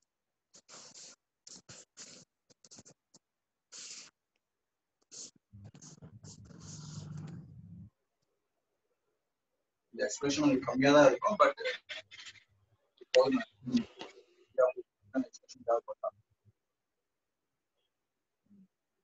ஐயா நான் கேட்கலாமா? சொல்லுங்க ஐயா. ரெண்டு கேள்வி. ஃபர்ஸ்ட் ஒரு கேள்வி என்ன அப்படின்னா, இப்ப நீங்க சொன்னது ரொம்ப தெளிவா புரிஞ்சுது. இந்த மைண்ட் அப்படிங்கிறதோடைய இன்புட், நீங்க இன்புட் கொடுத்தீங்கன்னா அந்த இன்புட்டுக்காக தான் வந்து அது போய் ஒன்னொன்னா போய் சேரும். ஏன் மனோகரன்? மனோகரன், ஓகே. உங்க ஃபேஸ் தெரியல, சோ யாரெல்லாம் ஃபேஸ் காட்டல முடியும் நல்லா இருக்கும். நீங்க சொல்லுங்க. அண்ணா ஒரு நிமிஷம் சார். மனோகரன் சார், மைக்கு கொஞ்சம் பக்கத்துல ஆடியோ கொஞ்சம் கிளியரா இருக்கும். இப்ப கேக்குதுங்களா? இப்ப கிளியரா இருக்கா? பெட்டரா இருக்கு. ஓகே. Go ahead. ஐயா, இப்ப இந்த மைண்டுக்கு என்ன கொடுத்தா வந்து என்ன எடுக்குதோ அதை வந்து எஸ் கண்டிப்பா நீங்க சொன்னது வந்து ரியலாவே நடக்கிறது. என்னன்னா அடுத்த வேற தியானம் பண்ணா எப்படி இருக்கும், வேற ஸ்பீச் கேட்டா எப்படி இருக்கும், இவரு சொன்னா எப்படி இருக்கும், அவரு என்ன சொல்லியிருக்காரு அப்படிங்கிற இது எல்லாமே ஏதோ ஒண்ணு நோக்கி தான் போயிட்டு இருந்தது. அது நல்லாவே தெளிவா தெரியுது. இப்ப நம்ம வந்து அதுக்கு நம்ம ஒர்க் பண்ண தேவை இல்லை அப்படின்னு சொல்றோம். சரி, ஆமா. அதுக்கு வந்து இப்ப என்னுடைய உள்ள இருக்கிற தாட்டோட இது எல்லாமே வந்து இப்ப பாத்தீங்கன்னா, ஏன் வந்து யோகா பண்றேன், ஏன் வந்து அடுத்தவங்களோட ஸ்பீச் வேற யாராவது ஓஷோ, ஜெய கிருஷ்ணமூர்த்தி, ரமண மகரிஷி இதெல்லாம் போறோம் அப்படின்னா, என்னுடைய வாழ்க்கைய வந்து இன்னும் கொஞ்சம் நல்லா பண்ணிக்கிறதுக்காக தான் இருக்கும். மேபி நான் பெட்டரா ஒர்க் பண்றதுக்காகவும், நான் இன்னும் பெட்டரா இன்னும் பெர்ஃபார்ம் பண்றதுக்காகவும், இந்த லைஃப்ல இன்னும் என்னோட சுச்சுவேஷனை நல்லா ஹேண்டில் பண்றதுக்கு, என்னுடைய ரிலேஷன்ஷிப்ல வந்து ரொம்ப ஒரு நல்லா வந்து அவங்கள்ட்ட வந்து ரொம்ப கிளாரிட்டியா இருக்கிறதுக்காக தான் நான் பண்றோம். இது எல்லாமே இது வந்து சொல்ற மாதிரி மனசை வச்சு மனசை நான் சரி பண்றேங்கிறது வந்து அது அப்படி சொல்லலை. இது எப்படி இருக்கு அப்படின்னா, என்னுடைய புற சூழ்நிலையான நான் சந்தோஷமா இருக்கணும், அதாவது என்னோட லைஃப்ல நல்லா போகணும், சமுதாயத்துல நல்லதா வரணும் அப்படிங்கிறதுக்கான ஒரு இதா தான் இருக்கு. அப்படிங்கிற பட்சத்துல திரும்ப திரும்ப வந்து ஏன்னா ஐயாவோட ஸ்பீச்ல வந்து நம்ம ஃபர்ஸ்ட் கேட்டோன்னே வந்துருச்சு இது மாதிரி மனசை வச்சு மனசை பண்ண வேணாங்கிறது. அது தெரிஞ்சாலும் இது மனசுன்னு மாதிரி தெரியல. பட் இது என்னை வந்து பிசிக்கலா ஏதோ ஒரு நல்லா பண்ண போறேன் அப்படிங்கிறத எடுத்துட்டு கொண்டு போய் திரும்ப வந்து அது அது வந்து இன்டைரக்டா மனசு அப்படிங்கிறது தான் போகுதுங்கய்யா. இப்ப இந்த இடத்துல நான் ஒர்க் பண்ண வேணாம் அப்படிங்கிறத வந்து நான் தான் சொன்னேன். நான் எந்த இடத்துல நான் கட் பண்றதுன்னு எனக்கு தெரியல அப்படிங்கிறத நான் சொல்லியிருந்தேங்கய்யா. பட் இதுக்கு என்ன பண்ணலாம்? இது வந்து டைரக்டா மனசுன்னு சொல்லல, அது வந்து பிசிக்கல்னு சொல்லி வருது. இது வந்து கொஸ்டின் நம்பர் 1. கொஸ்டின் நம்பர் 2 வந்து சரிங்க. உங்க கொஸ்டின் வந்து நம்ம பிசிக்கல் இம்ப்ரூவ்மெண்ட்ஸ்க்காக ரிலேஷன்ஷிப் இம்ப்ரூவ் ஆகணும், கேரியர் இம்ப்ரூவ் ஆகணும் அப்படின்றதுக்காக நம்ம யோசிக்கிறோம். அது சரியா? சம்டைம்ஸ் அந்த மாதிரி யோசிக்கும் போது நம்ம மனசையும் அது பாதிக்குது, மனசையும் ஹேண்டில் பண்ண இருக்கு. அப்ப நம்ம என்ன பண்ணணும்?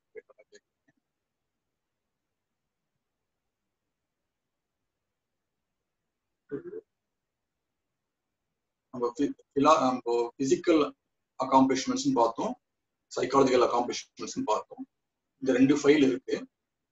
நம்ம இந்த பிசிக்கல் அக்காம்ப்ளிஷ்மெண்ட்ஸ்ல நம்மளுக்கு வேண்டிய பிலாசபி எல்லாத்தையுமே நம்ம வச்சுக்கலாம்.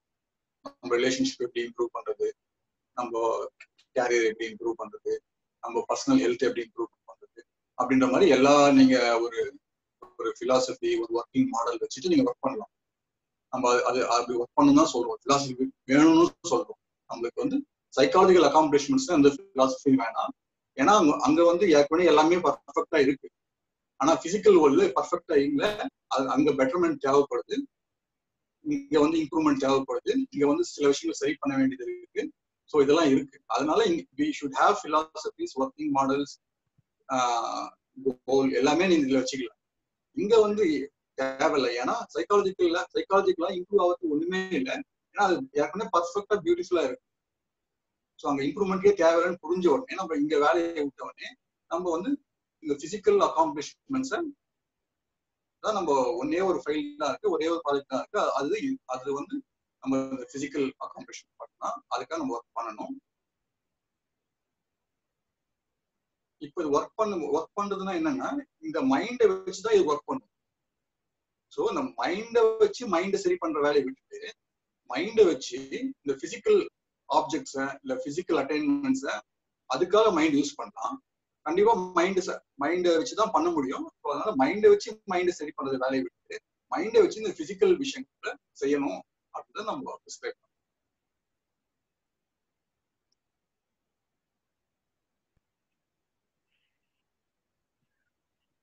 ஆமாங்க, மைண்டை வச்சு நான் மைண்டை பண்றேங்கிற இது டேரக்டா இல்லைன்னு சொன்னேன். இப்ப ஒரு பிசிக்கலா வந்து பண்ணையில என்ன ஆகுது, நமக்கு வந்து ஒரு ஆஃபீஸ் இருக்கு, ஒரு ஆஃபீஸ்ல நான் பெர்ஃபார்ம் பண்ணிட்டு இருக்கேன், நான் சரியா பெர்ஃபார்ம் பண்ணல, இன்னும் நல்லா பண்ணணும். அதுக்கு என்ன காரணம் அப்படின்னு வரையில அதை என்னோட 2வது கொஸ்டின் நான் இது வச்சிருந்தேன். என்னன்னா, இந்த டே ட்ரீமிங்னு சொல்லிட்டு இருப்பாங்க. எந்த ஒரு விஷயத்துலையும் வந்து அந்த விஷயத்துல முழுமையா வந்து ஈடுபடாம அந்த விஷயத்த ஆரம்பிச்சு அது ஒரு முடிவு வந்து தாட்ல ஓடிக்கிட்டே இருக்கும். என்ன எப்படி இருக்கும், இப்படி போயிட்டு இருக்கு, இந்த இது வந்து எப்படி முடியும் அப்படிங்கிற மாதிரி டே ட்ரீமிங் அப்படிங்கிற மாதிரி தான் போயிட்டு இருக்கும். பட் அது வந்து அது கரெக்டா? பட் ஆனா அது அந்த மாதிரி இருக்கிறதுனால நிறைய இடத்துல நான் வந்து தப்பு நடந்திருக்கு, சரியா புரிஞ்சுக்காம வந்து அதை சரியா பெர்ஃபார்ம் பண்ணாம விட்டுருக்கோம். இந்த மாதிரி தான் வந்து லைஃப்ல நடந்துட்டு இருக்கு. பட் அதை நல்லா பெர்ஃபார்ம் பண்றதுக்காக தான் வந்து மெடிடேஷன் பண்ணா இன்னும் கொஞ்சம் இம்ப்ரூவ் ஆயிரும். நம்ம கான்சென்ட்ரேஷன் இல்லை, நம்மளுக்கு தாட் வந்து குறைஞ்சிரும், தாட்டே இருக்கக்கூடாது. தாட்டே இருக்கக்கூடாதுன்னு சொன்னது காரணம் வந்து லைஃப்ல ரன் பண்ணாம இல்லை, நம்ம லைஃப் ரன் பண்ணணும். பட் எங்க நமக்கு தாட் தேவை, எங்க தாட் தேவையில்லை அப்படிங்கிறத நம்ம பண்ணணும் அப்படிங்கிறதுக்காக தான் எடுத்திருக்கோம். பட் இது வந்து அந்த டே ட்ரீமிங் கரெக்டா தப்பான்னு எனக்கு தெரியல. பட் அது ஸ்டில் வந்துகிட்டு இருக்கு. பட் இன்னொன்று வந்து இப்போ நீங்க சொன்ன மாதிரி வந்து இந்த ஒரு எப்பயுமே வந்து ஒரு பதட்டத்துல இருக்கிறது, பதட்டம். ஒரு ஒரு ஸ்டூடெண்ட் போனோன்னா நம்மளோட லைஃப்ல வந்து நிறைய வந்து ஃபேஸ் பண்றோம். பட் எப்பயுமே அந்த ஒரு நெகட்டிவா மட்டுமே மனசுல வச்சுட்டு இது தப்பா நடந்துருமோ, இது மாதிரி ஆச்சுன்னா அதான் இருக்குமோ, இதனால நம்மளுக்கு வேலை போயிடுமோ, இதனால நம்மளுக்கு போயிடுமோ அப்படிங்கிற ஒரு பதட்டம் வந்து இருந்துகிட்டே இருக்கு. பட் அதுதான் லைஃப்ல வந்து ரொம்ப ரொம்ப ஒரு இதாகிட்டு போயிட்டு இருக்கிறது. சில விஷயங்கள் வந்து நல்லது நடந்திருக்கு, அந்த பதட்டம் தான் வந்து தப்பு நடக்காம பண்ணணுங்கிறத கொண்டு வருது. பட் அந்த பதட்டம் வந்து நிறைய நேரம் வந்து பர்சனலா அஃபெக்ட் ஆகுற மாதிரியும் அந்த இது வந்திருக்கு. பட் இந்த மாதிரி ஒரு சூழ்நிலைக்கு நம்ம புரிதல் எந்த லெவலுக்கு அப்ளை பண்ண முடியும், அப்ளை பண்ணனா யூஸ்ஃபுல்லா இருக்கும். பட் சோஃபார் நிஜமா சொன்னோம்னா சில நேரம் நான் வீட்டில் இருக்கையில மட்டும்தான் நான் அதை ஃபீல் பண்றது வந்து எல்லாமே எண்ணம் தாட்டை, இது எல்லாமே தாட்டா விட்டுருவோம், நம்மளுக்கு புறத்த வேலையா இருந்து அப்போ மட்டும் பண்ணுவோங்கிறது இந்த வீட்டில இருந்து கிளம்புற வரைக்கும் தான் இருக்கு. பட் இந்த ரியல் டைம், இந்த ரியலா நான் பெர்ஃபார்ம் பண்ற என்னோட ஸ்பேஸுக்கு நான் போகவே இல்லை. பட் அது எல்லாமே வந்து இல்லை, ஜீரோ அப்படிங்கிற மாதிரி தான் இருக்கும். அந்த சூழ்நிலையை சிக்கி போயிட்டே இருக்கிற மாதிரி தான் இருக்கு தவிர ஒரு பெரிய ஒரு இம்ப்ரூவ்மெண்ட்டா இருக்கிற லெவலுக்கு எதுவும் இல்லை. மேபி நான் அதை இன்டென்ஷனலா இழுத்து பிடிச்சி கொண்டு வந்தா அந்த இடத்துல வச்சு பார்க்குற மாதிரி இருக்கல, ஒரு 1 hour 2 hour இருக்கையில நல்லா இருக்கிற மாதிரி இருக்கும். பட் என்னோட நேச்சுரல் ஒர்க்கிங் ஸ்டைலா நேச்சுரலா எல்லாத்தையும் போகல, ஸ்டில் வந்து ஒரு இம்ப்ரூவ்மெண்ட்டை நான் நிஜமாவே பார்க்கல. அதை நான் எப்படி நான் வந்து டே டு டே லைஃப்ல இந்த புரிதலை எப்படி கொண்டு வர்றது? தேங்க்ஸ். இந்த கொஸ்டின் வந்து தாட்ஸ் அண்ட் திங்கிங் பத்தி புரிஞ்சிருக்கு. பிளஸ் அந்த எக்ஸ்டர்னல் ஒர்க் பண்ணும் போது அது வந்து கை கொடுக்குற மாதிரி தெரியல. ஸ்டில் வந்து ரெஸ்ட்லெஸ்ஸா இருக்கு, சம்டைம்ஸ் அஜிடேட்டா ஒர்க் பண்றோம். ஸோ எப்படி பெட்டரா ஒர்க் பண்றது அப்படின்ற மாதிரி கேட்குறீங்க.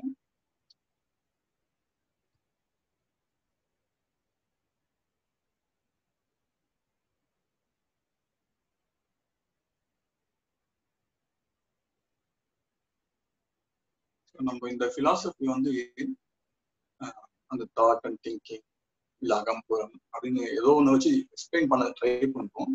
பட் அது வந்து நம்ம ஒரு கான்செப்டா எடுத்துக்காம அது ஏதோ அது மூலமா ஏதோ சொல்ல ட்ரை பண்றாங்க. அது என்னன்னு புரிஞ்சுக்கிட்டீங்கன்னா நீங்க உங்க இந்த சைக்காலஜிக்கல் ஹோம் சொல்லுவாங்க, அங்க எதுவுமே செய்ய தேவையில்லை, அங்க எல்லாமே கரெக்டா இருக்குன்னு சொல்லி நீங்க ஹோம்ல ரிசைட் ஆயிடுவீங்க. நீங்க அந்த ஹோம்ல ரிசைட் ஆன அப்புறம் தான் நீங்க வந்து மார்க்கெட் பிளேஸ்ல நல்லா ஒர்க் பண்ண முடியும். இப்போ என்ன ஆகுதுன்னா நீங்க ஹோம் எது, அதுல எப்படி டிசைட் ஆகுது, அது எங்க இருக்குன்னே தெரியாம இருக்கும் போது மார்க்கெட் பிளேஸ்ல போனீங்கன்னா அங்க உங்களுக்கு 2 வேலை இருக்கும். மார்க்கெட் பிளேஸையும் சரி பண்ண வேண்டிய வேலை இருக்கு, பிளஸ் நீங்க ஹோம்ன்றது நீங்க அது என்னன்னு தெரியாம அதையும் தேடிட்டு. ஸோ நீங்க 2 ப்ராஜெக்ட் வச்சிருக்கிற மாதிரி ஆகும். ஸோ நீங்க ஃபர்ஸ்ட் ஹோம்னா என்ன, அது கம்ஃபர்டபுளா நீங்க அங்க ரிசைட் பண்ண ஆரம்பிச்சிட்டீங்கன்னா ஃபர்ஸ்ட் ஒரு இந்த ப்ராஜெக்ட் மட்டுமே எடுத்துப்போம். இது மட்டும் எடுத்து நீங்க ஹோமை கண்டுபிடிச்சு ஹோம்ல டிசைட் ஆயிட்டீங்கன்னா நீங்க உங்களுக்குள்ள நீங்க அட்லீஸ்ட் இருக்கும்போது வெளியே டென்ஷன் வரும்போது ஈஸியா ஹேண்டில் பண்ணுங்க.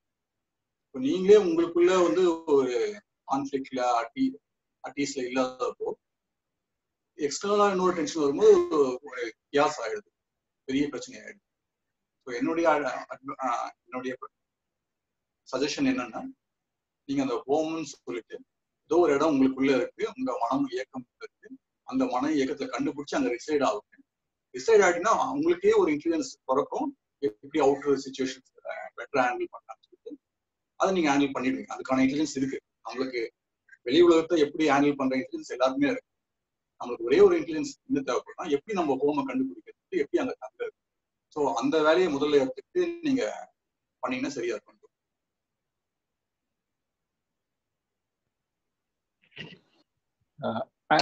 ஐயா குட் மார்னிங். நான் சேகர் சென்னையில இருந்து பேசுறேங்க ஐயா. சொல்லுங்க சேகர். இல்ல அவருக்கு ஏதாவது क्वेश्चंस இருக்கு, ஒரு நிமிஷம். ஓகே அது முடிஞ்சிட்டோம். ஓகே மனோகர் உங்களுக்கு ஓகேங்களா? ஃபர்தர் கிளாரிஃபிகேஷன் உங்களுக்கு ஏதாவது क्वेश्चंस இருக்கா? ஐயா ஒண்ணே கடைசி சின்ன ஒரே ஒரு இது மட்டும். ஹலோ சொல்லுங்க மனோகர். ஐயா கேக்குதா? கேக்குதுங்களா ஐயா? எக்ஸலண்டா, நீங்க சொன்னது மாதிரி தான் கரெக்ட். சேம் டைம் வந்து உள்ளேயும் அமைதியா இருக்கணும்னு சொல்லிட்டு வெளியிலையும் பதட்டம் அப்படிங்கிறது தான். எஸ் சார், ரியல் இதுதான். ஒரு சில விஷயங்கள்லாம் திங்க் பண்ணி பார்க்கல, ரொம்ப கிளாரிட்டியா வருது. என்னன்னா இப்ப இந்த ஹோம்ல விசிட்டிங் பண்றதுன்றது ஒன்று சொன்னீங்க. இதை வந்து இப்ப நீங்க இன்னைக்கு நடந்த இந்த ஒரு கான்வர்சேஷன்ல உள்ள வந்து மனசை சரி பண்ண வேலை இல்லை அப்படின்னு ஒண்ணு, எப்படி இருந்தாலும் வந்து மைண்ட் வந்து ஒர்க் பண்ணிட்டு தான் இருக்க போகுது. ஒர்க் பண்ணிட்டு இருக்குன்னா அதுல இருந்து உள்ள பிரவாகமா வந்துகிட்டே இருக்க போகுது. இப்ப நான் வந்து எனக்கு உள்ள வேலை இல்லை, அது வர்றது வந்துட்டு தான் இருக்கும் அப்படின்னு சொல்லல, எனர்ஜி சேவ் ஆகும். எஸ், எனர்ஜி வந்து வேஸ்ட் ஆகாம அப்படியே இருக்கும். அதுதான் வந்து அததான் வந்து நீங்க வந்து உள்ள ரிசீவிங் ஆகுறதுன்னு சொல்றீங்களா? இப்போ உள்ள வேலை இல்ல, நம்ம எதுவும் செய்ய தேவையில்லை, பிரவாகம், இந்த மாதிரி வேர்ட்ஸ் எல்லாம் வச்சிருக்கீங்க. இதெல்லாம் இந்த வேர்ட்ஸ் நீங்க திருப்பி சொல்றதுனால அது கண்டிப்பா உங்களுக்கு ஒர்க் அவுட் ஆகாது. உங்களுக்கு வேற சிச்சுவேஷன்ல வேற லைஃப் இன்சிடென்ட்ல ஓஹோ இதுதான் அப்படி சொல்லியிருக்காங்களா அப்படின்னு உங்களுக்கு உங்க டெர்மினாலஜி உங்க மைண்டுக்கு ஒரு வேர்ட்ஸ் வரும். அப்படி நீங்க புரியும் போது தான் அது ஓஹோ இதுதான் வீடா, வீடுன்ற வார்த்தை யூஸ் பண்ண மாட்டீங்க, வேற ஏதாவது வேர்டு யூஸ் பண்ணுவீங்க. இப்படி இருக்கிறதுதான் வீடுன்னு சொன்னாங்களா அப்படின்னு உங்களுக்கு புரியும். ஸோ நீங்க வந்து அந்த ரிப்பீட்டேட்டிவா அந்த பிரவாகம்ன்ற வேர்டையோ இல்ல எதுவும் செய்ய தேவையில்லை அப்படின்னு சொல்றாங்க அப்படின்ற மாதிரி புரிஞ்சு நீங்க இம்ப்ளிமெண்ட் பண்ணீங்கன்னா அது ஒர்க் அவுட்டே ஆகாது. நாங்க இந்த வேர்ட்ஸ் எல்லாம் எதுக்கு சொல்றோம்னா, இது மூலமா ஏதோ சொல்ல ட்ரை பண்ணுவோம். இந்த வேர்ட்ஸ் முக்கியம் கிடையாது, ஏதோ ஒரு விஷயத்த இந்த வேர்ட்ஸ் மூலமா சொல்ல ட்ரை பண்ணுவோம். ஸோ அதே மாதிரி இந்த விஷயத்த நீங்க புரிஞ்சுக்க ட்ரை பண்ணுவோம். நீங்க எதுக்கு இந்த வார்த்தை யூஸ் பண்ணி இதை ஏதோ சொல்ல ட்ரை பண்றாங்க, இது என்ன அப்படின்னு நீங்க இதை புரிஞ்சுக்கிட்டதான் உங்களுக்கு வந்து நீங்க ரெஸ்ட்ஃபுல் ஆக முடியும். இந்த வார்த்தையை வச்சு நீங்க அப்படியே 100% நீங்க ஃபாலோ பண்ணா கூட ஒன்னும் ஆகாது. ஸோ ஏதோ ஒண்ணு சொல்ல ட்ரை பண்றாங்க, அது என்ன அப்படின்னு நீங்க உங்க இன்டெலெக்ட் உங்களுக்கு உங்க மனசு புரியும். அப்போதான் you will be at home. அப்போ வந்து உங்களுக்கு வந்து உங்க எக்ஸ்டர்னல் வேர்ல்ட உங்களுக்கு ஈஸியா ஹேண்டில் பண்ணும். ஸோ நீங்க வந்து ஃபர்ஸ்ட் நீ வீடு கூட தப்பான வார்த்தையோட இருக்கலாம் உங்களுக்கு, பட் இந்த வீடை கண்டுபிடிங்க, வீட்டில் டிசைட் ஆகுங்க, அதை எப்படி பண்ணுறதுன்னு ஃபர்ஸ்ட் ட்ரை பண்ணுங்க. அதுக்கப்புறம் எப்படி மார்க்கெட் பிளேஸை எப்படி பியூட்டிஃபுல்லா ஹேண்டில் பண்ணலாம்னு அடுத்தது யூஸ் பண்ணலாம். Thank you madam. சேகர், நீங்க கேள்வி கேட்டீங்க. சரிங்க. அதாவது இப்போ நம்ம லைஃப் சிச்சுவேஷன்ஸ் ஹேண்டில் பண்றதுக்கு நம்மளுக்கு 2 டூல்ஸ் தான் இருக்கு. ஒன்று நம்ம பாடி, சொல்லுங்க. நம்மளுக்கு ப்ராப்ளம்ஸ் நிறைய வருதுன்றதுனால அது வந்து it gets into fixed ideas R fixed state called மனோலயம் வரும். அப்புறம் அது வந்து லிக்விடா ஃப்ளோ ஆகும்போது அந்த லயம் இல்லாத ஸ்டேட் வந்து நாசமான ஸ்டேட் அப்படின்னு சொல்லிட்டோம். இப்போ ஆக்சுவலி இந்த மனோலயம் இல்லாத ஸ்டேட் நம்மளுக்கு தெரிஞ்சது பாடி அண்ட் மைண்டு தான். இப்போ ஒரு தேர்ட் பர்சன் வந்து இந்த மனோலயம் இல்லாத ஸ்டேட்டை சர்டிஃபை பண்றதுக்கு யாராவது இருக்காங்களா நமக்கு? இந்த sense who is seeing this மனோலயம் அண்ட் மனோலய நாசம்? உங்க கொஸ்டின் வந்து மனோலயம்னு ஒண்ணு இருக்கு, மனோநாசம்னு ஒண்ணு இருக்கு. இதை பாக்குறவங்க யாரு, இந்த 2 ஸ்டேட்டையும் பாக்குறவங்க யாராவது இருக்காங்களா அப்படின்னு கேட்டீங்க. ஆமா ஆமா. நம்ம இந்த டெர்மினாலஜி கரெக்டா புரிஞ்சுக்கணும்னா நம்மளுக்கு இந்த கொஸ்டினும் புரியும். மனோலயம்னா அப்பியரன்ஸ் ஆஃப் தாட்ஸ், இல்ல அப்பியரன்ஸ் ஆஃப் எமோஷன்ஸ், இல்ல அப்பியரன்ஸ் ஆஃப் எனி கான்செப்ட்ஸ் அப்படின்னா ஏதோ ஒரு மனோலயம்னா ஏதோ ஒரு ஃபார்ம் எடுக்குது லைக். ஸோ அதுதான் நம்ம வந்து மனோலயம் சொல்றோம். அந்த லயம் கலைஞ்சு போறதுதான் மனோலய நாசம். அதாவது ஏதோ ஒரு ஃபார்ம் இருக்கு, அது வந்து கலைஞ்சு போகுது. Appearance of form is மனோலயா, disappearance of form is மனோலய NASA. Form எடுத்தது ஃபார்ம் இல்லாம போகுது, அதுக்கப்புறம் அது ஃபார்ம் எடுக்கும். உதாரணம் சொல்லணும்னா, இப்போ ஒரு பாண்ட் இருக்கு, தண்ணி இருக்கு, அது வந்து எந்த ஷேப்புமே இல்லை. இப்போ வந்து அதை வந்து நம்ம பாட்டில பிடிக்கணும்னா அந்த பாட்டில் ஷேப் வரும். அப்புறம் அந்த தண்ணியை கீழே கொட்டணும்னா அது திருப்பி பாண்டு ஷேப்லெஸ்ஸா போயிடும். அப்புறம் திருப்பி ஒரு பாத்திரத்துல பிடிக்கும். ஸோ அந்த பாண்டு தான் ஒரு ஷேப் எடுக்குது, ஷேப் விட்டு போகுது. ஷேப் எடுக்கும்போது மனோலயம்ன்றோம், ஷேப் விடும்போது மனோலய நாசம். அவ்வளவுதான் இந்த மேட்ருங்க. இதுல வந்து தேர்ட் பர்சனா யார் அப்சர்வ் பண்றாங்களா இந்த 2 ஸ்டேட்டையுமே அப்படின்னு பார்த்தோம்னா, அந்த அப்சர்வ் பண்றவனும் ஒரு மனோலயம் தான். அவனே ஒரு ஷேப் தான், அந்த ஒரு ஐடென்டிட்டி இருக்கு. அந்த மனோலயம் எடுக்கும் போது அவனுக்கு நம்ம லயத்துல இருக்குன்னு தெரியும். மனோலயத்துல இருந்து விடுபடும் போது அந்த மனோலய நாசத்துல இருக்கிறோம்னு தெரியாது. ஸோ நம்ம நாசத்துல இருக்குன்னு தெரியாது. திருப்பி ஒரு லயம் எடுக்கும் போது தான் அந்த ஷேப்பும் வரும், அந்த ஆப்ஜெக்டும் வரும். ஸோ அப்சர்வரும் அப்பதான் பிறப்பான், அப்சர்வ்டுன்ற பொருளும் அப்பதான் பிறக்கும், அப்சர்விங்கும் அப்பதான் நடக்கும். ஸோ அந்த 3மே வந்து மனோலயத்துல நடக்கும். ஸோ ஒரு ஷேப் எடுக்கும் போது காணப்படுபவன், காணப்படும் பொருள் எல்லாமே அப்பதான் பிறக்கும். மனோலய நாசத்துல எதுவுமே இருக்கு. இது வந்து ஒரு வேதாந்திக் எக்ஸ்பிளனேஷன். இது நம்ம லைஃப்க்கு நீங்க எப்படி ப்ராக்டிக்கலா யூஸ் பண்ண முடியும்னு தெரியல. பட் இருந்தாலும் நம்ம மைண்டை பத்தி புரிஞ்சுக்கணும்னா இப்படிதான் நடக்குதுன்னு. சந்திரசேகர் சார், நான் அது சொல்லலாங்களா? அந்த இது மனோலயம் மனோநாசம். சொல்லுங்க பாலு. இது மனோலயம் மனோலய நாசம். ஆக்சுவலா பாத்தீங்கன்னா இந்த மனோலயத்துலதான் எப்பயுமே இருக்கும். பை டிஃபால்ட்டா நம்ம வந்து அப்பப்போ ஹேபிச்சுவேட்டட் திங்கர்ஸ், அதனால அப்பப்போ வந்து மனோலயத்துல போயிருக்கணும். வேதங்கள்ல சார் சொன்ன மாதிரி, ஐயா சொன்ன மாதிரி பாத்தீங்கன்னா மனோலயத்தோட மனோலய நாசம்ன்றது வந்து உயர்வா சொல்றாங்க. அதுல மாற்று கருத்தே கிடையாது, உயர்வு தான். அதுலயும் ஒரு 2 டிவிஷன் இருக்கு. என்னன்னாக்கா உரைநிலை, திரவ நிலை. ஆக்சுவலா பாத்தீங்கன்னாக்கா உரைநிலைக்கும் திரவ நிலைக்கும் என்ன வித்தியாசம்னாக்கா, இதுலயும் மனோலயம் இருக்கும், அதுலயும் மனோலயம் இருக்கும். இதுல தேங்கிடும், அவ்வளவுதான். இப்ப வந்து ஒரு உதாரணத்துக்கு சொன்னாக்கா, ஏதோ ஒண்ணு பாக்குறோம் வச்சுக்கலாம், ஒரு பயம் வந்துச்சுன்னா பயம் கவிக்கும் நம்ம. ஆனா அதே சமயத்துல அந்த பயத்துல இருந்து விடுதலை ஆயிட்டு அதுக்கப்புறம் அந்த எத்தனை தேவையான செயலை செய்யறோம் பாத்தீங்களா, அப்ப வந்து நம்ம லிக்விட் ஆயிடும். அதாவது அங்கேயும் மனசு இல்லாம எப்பயுமே always will be with the mind. மனோலயத்துலதான் இருக்கும், அதுலயும் மனோலயத்துலதான் இருக்கும். ஒன்லி திங் வந்து அந்த அந்த உரைநிலையில இருந்து திரவநிலைக்கு வந்துடும், அவ்வளவுதான். ஸோ இப்போ இதை வந்து ப்ரிஜுடைஸுக்கு கூட ஒப்பிடலாம். Prejudice, conditioned mind. ஸோ இந்த இடத்துல பாத்தீங்கன்னாக்கா மனோலய நாசத்துல உரைநிலை இல்லாம திரவ நிலையில இருக்கப்போ we are with open mind. அப்போ என்ன ஆகுதுன்னா நம்ம ஒரு ஸ்டான்ஸ் எடுக்காம உள்ளதா பார்க்கிறோம். இதைதான் வந்து புத்தர்கள்லாம் அதுலதான் வந்து அவங்க எல்லாம் வந்து வாழ்ந்தாங்க அப்படின்னு சொல்லிட்டு ஐயா சொல்றாங்க. ஸோ இதுல வந்து பகுதி 1 வந்து மனோலயம்ன்றது எல்லாருக்குமே தெரிஞ்ச விஷயம். பகுதி 2 வந்து மனோலய நாசம். அந்த மனோலய நாசிலே பின்னு வச்சுக்கலாம், B1 B2ன்னு வச்சுக்கலாம். அந்த B1 வந்து ஃபால்ட்னாக்கா உரைநிலைக்கு போயிடுது. B2 வந்து பெஸ்ட். எப்படின்னாக்கா திரவமா இருக்கும், ஆனா அவேர்னஸோட இருக்கும். மைண்ட் எல்லாம் யூஸ் பண்ணிட்டு தான் இருக்கும், அதுல ஒன்றும் டவுட்டே கிடையாது. மைண்ட் யூஸ் பண்ணாம இருக்க மாட்டோம், மைண்ட் யூஸ் பண்ணாம நம்ம எதுவுமே பண்ண முடியாது. Only thing you will be with the open mind. ஓகேங்களா சந்திரசேகர்?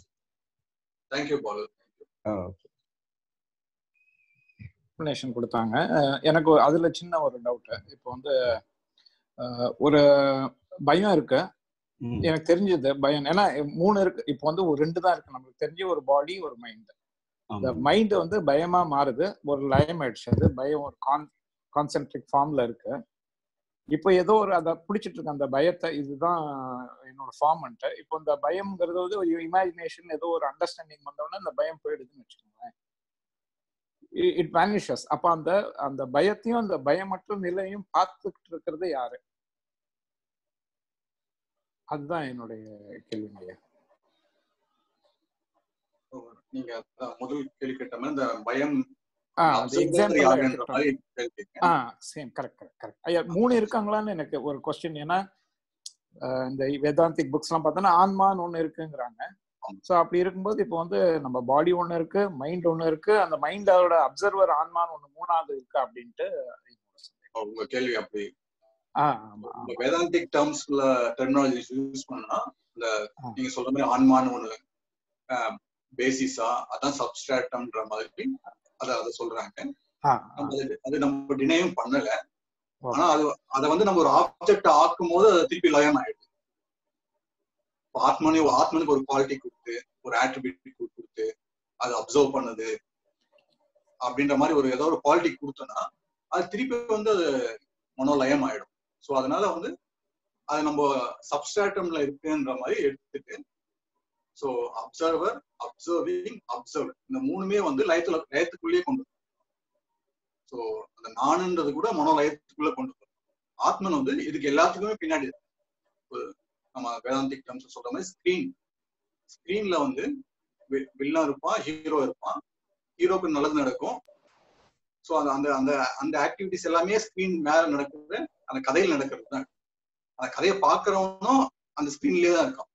ஆனா ஸ்கிரீன் வந்து ஆத்மன் இல்ல பிரம்மன் இல்ல அந்த பியூர் கான்சியஸ்னஸ், அதுக்கும் அந்த ஆக்டிவிட்டிக்கும் சம்பந்தம் இல்லை. அந்த ஸ்கிரீன்ல இருக்குது, அதை பார்க்கணும்னு கூட அவசியம் கிடையாது. ஸோ இப்படி அதை எடுத்துக்கலாமா ஐயா? அந்த மைண்டே வந்து when it is in witness form அதுதான் ஆன்மான்னு சொல்றாங்க, அந்த மாதிரி எடுத்துக்கலாமா? மைண்ட் ஃபார்ம்லெஸ்ஸா விட்னஸா இருக்கும்போது அதுதான் ஆத்மன் அப்படிங்கிற மாதிரி எடுத்துக்கலாமா? அதாங்க இது எப்படின்னா, இப்ப நம்மளுக்கு வந்து பர்பஸ் வந்து லிபரேஷன் அடையணும். அதுக்கு வந்து வேதாந்தா ஒரு வழி சொல்லுது, வேதாந்திக் டெர்மினாலஜில. சோ அதை எடுத்துட்டு நம்ம பண்ணி நம்ம லிபரேட் ஆகணும், அதான் பர்பஸ் நம்மளுக்கு. கரெக்ட். இல்ல நம்ம பக்தி மார்க்கத்துக்கு போயிட்டு சரணாகதி மூலமாவும் நம்ம லிபரேட் ஆகலாம். ஓகே. இல்ல நம்ம ஐயா சொன்ன மாதிரி நம்ம இயலாமையை தெரிஞ்சு நம்ம லிபரேட் ஆகலாம். ஓகே. இல்ல வேற ஏதாவது ஒரு மெத்தடை கண்டுபிடிச்சு நம்ம லிபரேட் ஆகலாம். நம்ம பர்பஸ் வந்து லிபரேட் ஆகணும். ஸோ அந்த லிபரேஷனுக்கு ஒவ்வொருத்தருக்கும் ஒரு மைண்ட் செட் இருக்கு. உங்க பேக்ரவுண்ட் எனக்கு என்னன்னு தெரியாது. ஸோ நீங்க வந்து வேதாந்திக் டேர்ம்ஸ்லயே நம்ம பேசணும்னா அதுலயே ஃபுல்லா எக்ஸ்ப்ளோர் பண்ணி அதை பர்ஃபெக்ட்னு எடுத்துக்கிட்டு அது மூலமா நம்ம லிபரேட் ஆக ட்ரை பண்ணலாம். இல்ல நம்ம ஐயாவுடைய டெர்மினாலஜி புரிஞ்சிடுச்சு, லிபரேட் ஆயிட்டோம், ஆனா வேதாந்தா என்ன சொல்ல ட்ரை பண்றாங்க அப்படின்ற மாதிரி ஒரு எஜுகேஷனல் ஸ்டடி மாதிரி பண்றதுதான் பண்ணலாம். ஸோ நீங்க எந்த மோட்ல கேக்குறீங்க? இப்போ வந்து ஐயாவுக்கு வந்து பிராக்டிஸ் பண்றதுக்கு எளிமையா இருக்கு. நம்ம வந்து நான் அந்த மாதிரி எக்ஸ்ப்ளோர் பண்ணி உள்ள சர்ச் பண்றேன், என்னோட மைண்ட்னா என்ன ஆயிட்டு இருக்கு அப்படின்னு பார்க்கும்போது எனக்கு ஒரு பாடி இருக்கு, எனக்கு ஒரு மைண்ட் இருக்குங்கிறது மாத்திரம் தான் தெரியுது.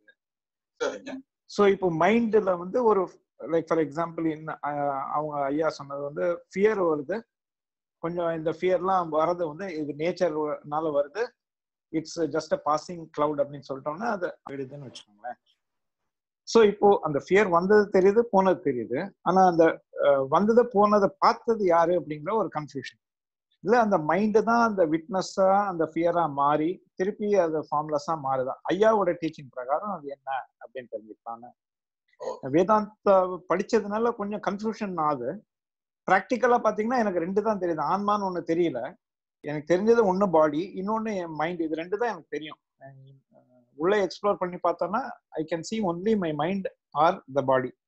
Is there a third person அப்படின்றது தான் என்னோட சந்தேகம். ஒரு நிமிஷம் சார். சொல்லுங்க. இது ஆக்சுவலா வந்து ஐயா வந்து ஆன்மா பத்தி சின்ன எக்ஸாம்பிள் என்ன சொல்லுவாங்கன்னாக்கா, நாக்க உதாரணமா சொல்லுவாங்க. ஆமா, டேஸ்ட்லெஸ்ஸா இருக்கும். ஏதாவது ஒரு டேஸ்ட் வந்தாதான் ஆக்டிவ் ஆகும். அது அந்த டேஸ்ட் மாற மாற அந்த ஃபார்ம் எடுத்துட்டு திருப்பி அது டேஸ்ட்லெஸ் மோடுக்கு மாறி போயிடும். இல்ல அது அது அது நம்மளுக்கு என்ன தேவை, என்ன நல்லது கெட்டது அந்த பகுதிக்கு போல சார், என்ன இருக்குதுன்னு இப்ப பார்த்து which is bad, which is good அந்த பாயிண்ட்டுக்கு நம்ம போல. ஓகே, இப்போ வந்து நம்ம வந்து ஜஸ்ட் என்ன இருக்கு, what is the science behind it, எப்படி அமைப்பில் இருக்கு அதை மட்டும் பார்க்கணும். அந்த வகையில பாத்தீங்கன்னாக்கா இந்த நாக்கு இருக்கு இல்லைங்களா, நாக்குல ஒரு இனிப்போ ஒரு கசப்போ போட்ட பிறகுதான் ஒரு நாக்கு இருக்கு அப்படின்னு தெரியுது. ஆமா. ஸோ அதே மாதிரி தான் வந்து ஆன்மான்றது இருக்குது. ஐயாவோட எக்ஸ்பீரியன்ஸ் தான் நானும் இங்க ரிப்பீட் பண்றேன். ஆன்மான்னு ஒண்ணு இருக்குது, அவ்வளவுதான். அதனால அதே சமயத்துல வந்து ஐயா வந்து இந்த ஆன்மத்துக்கு வந்து ரொம்ப முக்கியத்துவம் கொடுக்க மாட்டார். அவர் என்ன செய்வாரு அப்படின்னு பாத்தீங்கன்னாக்கா, இப்ப ஆன்மான்னு ஒண்ணு இருக்கு, இப்ப நாக்கு இருக்கு. அந்த நாக்குல வந்து சக்கரை போட்டதும் நம்ம என்ன பண்ணி வச்சிருக்கோம்னாக்கா உரைநிலைக்கு போயிடுறோம். எப்படின்னாக்கா ஓகே சக்கரைனா எனக்கு பிடிக்கும், அப்புறம் வந்து காரம்னா எனக்கு பிடிக்காது, இதெல்லாம் வந்து உரைநிலை. அதுக்கு பதிலா சக்கரை போட்டாங்க இப்ப வந்து இனிப்பா இருக்கு, காரம் போட்டாங்க இப்ப வந்து காரமா இருக்கு, இப்ப கசப்பு போட்டாங்க இப்ப கசப்பா இருக்கு அப்படின்னு புரிஞ்சுக்கிட்டு நம்ம மூவ் பண்றது பேர் தான் வந்து திரவநிலை. ஸோ நம்ம டோட்டல் இந்த அண்டர்ஸ்டாண்டிங் மட்டும் தான் நம்மளுக்கு வேணும். இப்ப வந்து பாத்தீங்கன்னாக்கா ஓகே ஒரு பாம்பு வருதுன்னா ஓகே பயம் வருது, அவ்வளவுதான். அந்த பயத்திலேயே நின்றுட்டு நீங்களும் கூட இப்ப கூட அழகா சொன்னீங்க, அதுல இருந்து எப்படி ரிலீஸ் ஆகுது, ஒரு புரிதல் ஏற்படுறப்பதான் ரிலீஸ் ஆக முடியும். அந்த புரிதல் ஏற்பட்ட அந்த நொடி பொழுதிலேயே நம்ம வந்து திரவ நிலைக்கு வந்துருக்கோம். உரைநிலையில இருக்கும்போது தான் பிரச்சனை. ஸ்டான்ஷியன் சப்போர்ட்டர்னு சொல்லுவாங்க சரிங்களா, அடம் பிடிக்காங்க, adamant mind, condition mind, prejudice. அப்ப என்ன ஆகுதுனாக்கா நம்மளுக்கு வந்து ஒரு ஸ்டான்ஸ் எடுக்கிறப்போ உள்ளது தெரியாம போயிடுது. அப்ப என்ன ஆயிடுதுன்னா கரெக்டான டிசிஷன் எடுக்க மாட்டோம், கரெக்டா பெர்ஃபார்ம் பண்ண மாட்டோம், அந்த பிரச்சனை வருது. நம்ம அல்டிமேட்டா என்ன, நம்ம வந்து சக்சஸ் பண்ணணும், எண்ணிய முடித்தல் வேண்டும் அப்படின்னு சொல்லி பாரதியார் சொல்ற மாதிரி எண்ணிய முடித்தல் வேண்டும். அப்ப எண்ணிய முடித்தல் வேணும்னாக்கா உள்ளதா புரிஞ்சுக்கணும். அதுக்கு நம்ம டிசைர் என்னன்றது நம்ம ப்ரீசெட் பண்ணிக்கிறோம். அதுக்கேற்ற ஆப்டா கரெக்டான செயல்களை போடதான் நம்ம டிசைர் வந்து அக்கம்ப்ளிஷ் ஆகும். இது அக்கம்ப்ளிஷ் ஆகாத காரணம் என்னன்னாக்கா அப்பப்ப நம்ம வந்து உரைநிலையில போறோம். உரைநிலைக்கு நான் தமிழ்தான் சொல்றேன், இது வந்து ஒரு ப்ரிஜுடைஸ் மாதிரி, ஒரு கண்டிஷன்டு மைண்ட் மாதிரி. அதைதான் வந்து சொல்றாங்க. இந்த மனோலயம் மனோலாசத்துல கூட ஐயா என்ன முக்கியமா சொல்றாங்கன்னாக்கா, மனோலயம்ன்றது அது இல்லாம நம்ம ஒண்ணுமே பண்ண முடியாது. மனோலய நாசத்துல வந்து 2 டிவிஷன், ஏ பின்னு. ஏ வந்து என்னன்னாக்கா உரைநிலையில இருந்து பெர்ஃபார்ம் பண்றது, இன்னொன்னு வந்து திரவ நிலையில இருந்துட்டு பெர்ஃபார்ம் பண்றது. நம்ம ஐயா ரெக்கமெண்ட் பண்றதுனாக்கா திரவ நிலையில இருந்து பெர்ஃபார்ம் பண்ணுங்க. அப்ப என்னக்கா உங்களுக்கு வந்து ஒரு சின்ன ஒரு மாற்றம் ஏற்பட்டா கூட அதுக்கேற்ற முடிவை எடுத்துக்கிட்டு அதுக்கேற்ற செயலை போட்டு நம்ம அக்கம்ப்ளிஷ் பண்ணிடுவோம். நமக்கு என்ன தேவையோ அதை அக்கம்ப்ளிஷ் பண்ணிடுவோம். ஸோ பாத்தீங்கன்னாக்கா ஒண்ணும் இல்லை, இப்போ நீங்க கேள்விப்பட்டிருப்பீங்கன்னு நினைக்கிறேன். அதாவது ஞானிகளுக்கு வந்து திடீர்னு சூரியன்ல இருந்து குளிர்ச்சியும் சந்திரன்ல இருந்து வெயிலும் அடிச்சா கூட அவங்க வந்து அன்டிஸ்டர்ப்டு, அவங்க வந்து ஒரு மாற்றமே இருக்காது அவங்க கிட்ட. ஆனா நம்ம என்ன செய்யறோம்னா ஜென்ரல் பப்ளிக் என்ன செய்யறோம்னாக்கா ஓகே சூரியன்னா வெயில் தான் கொடுக்கணும், உஷ்ணம் தான் கொடுக்கணும், சந்திரன்னா குளிர்ச்சி தான் கொடுக்கணும் அப்படின்னு நம்ம வந்து ஒரே நிலையில இருக்கோம். அது மாறுறப்ப அதையும் நம்ம ஏத்துக்கணும்.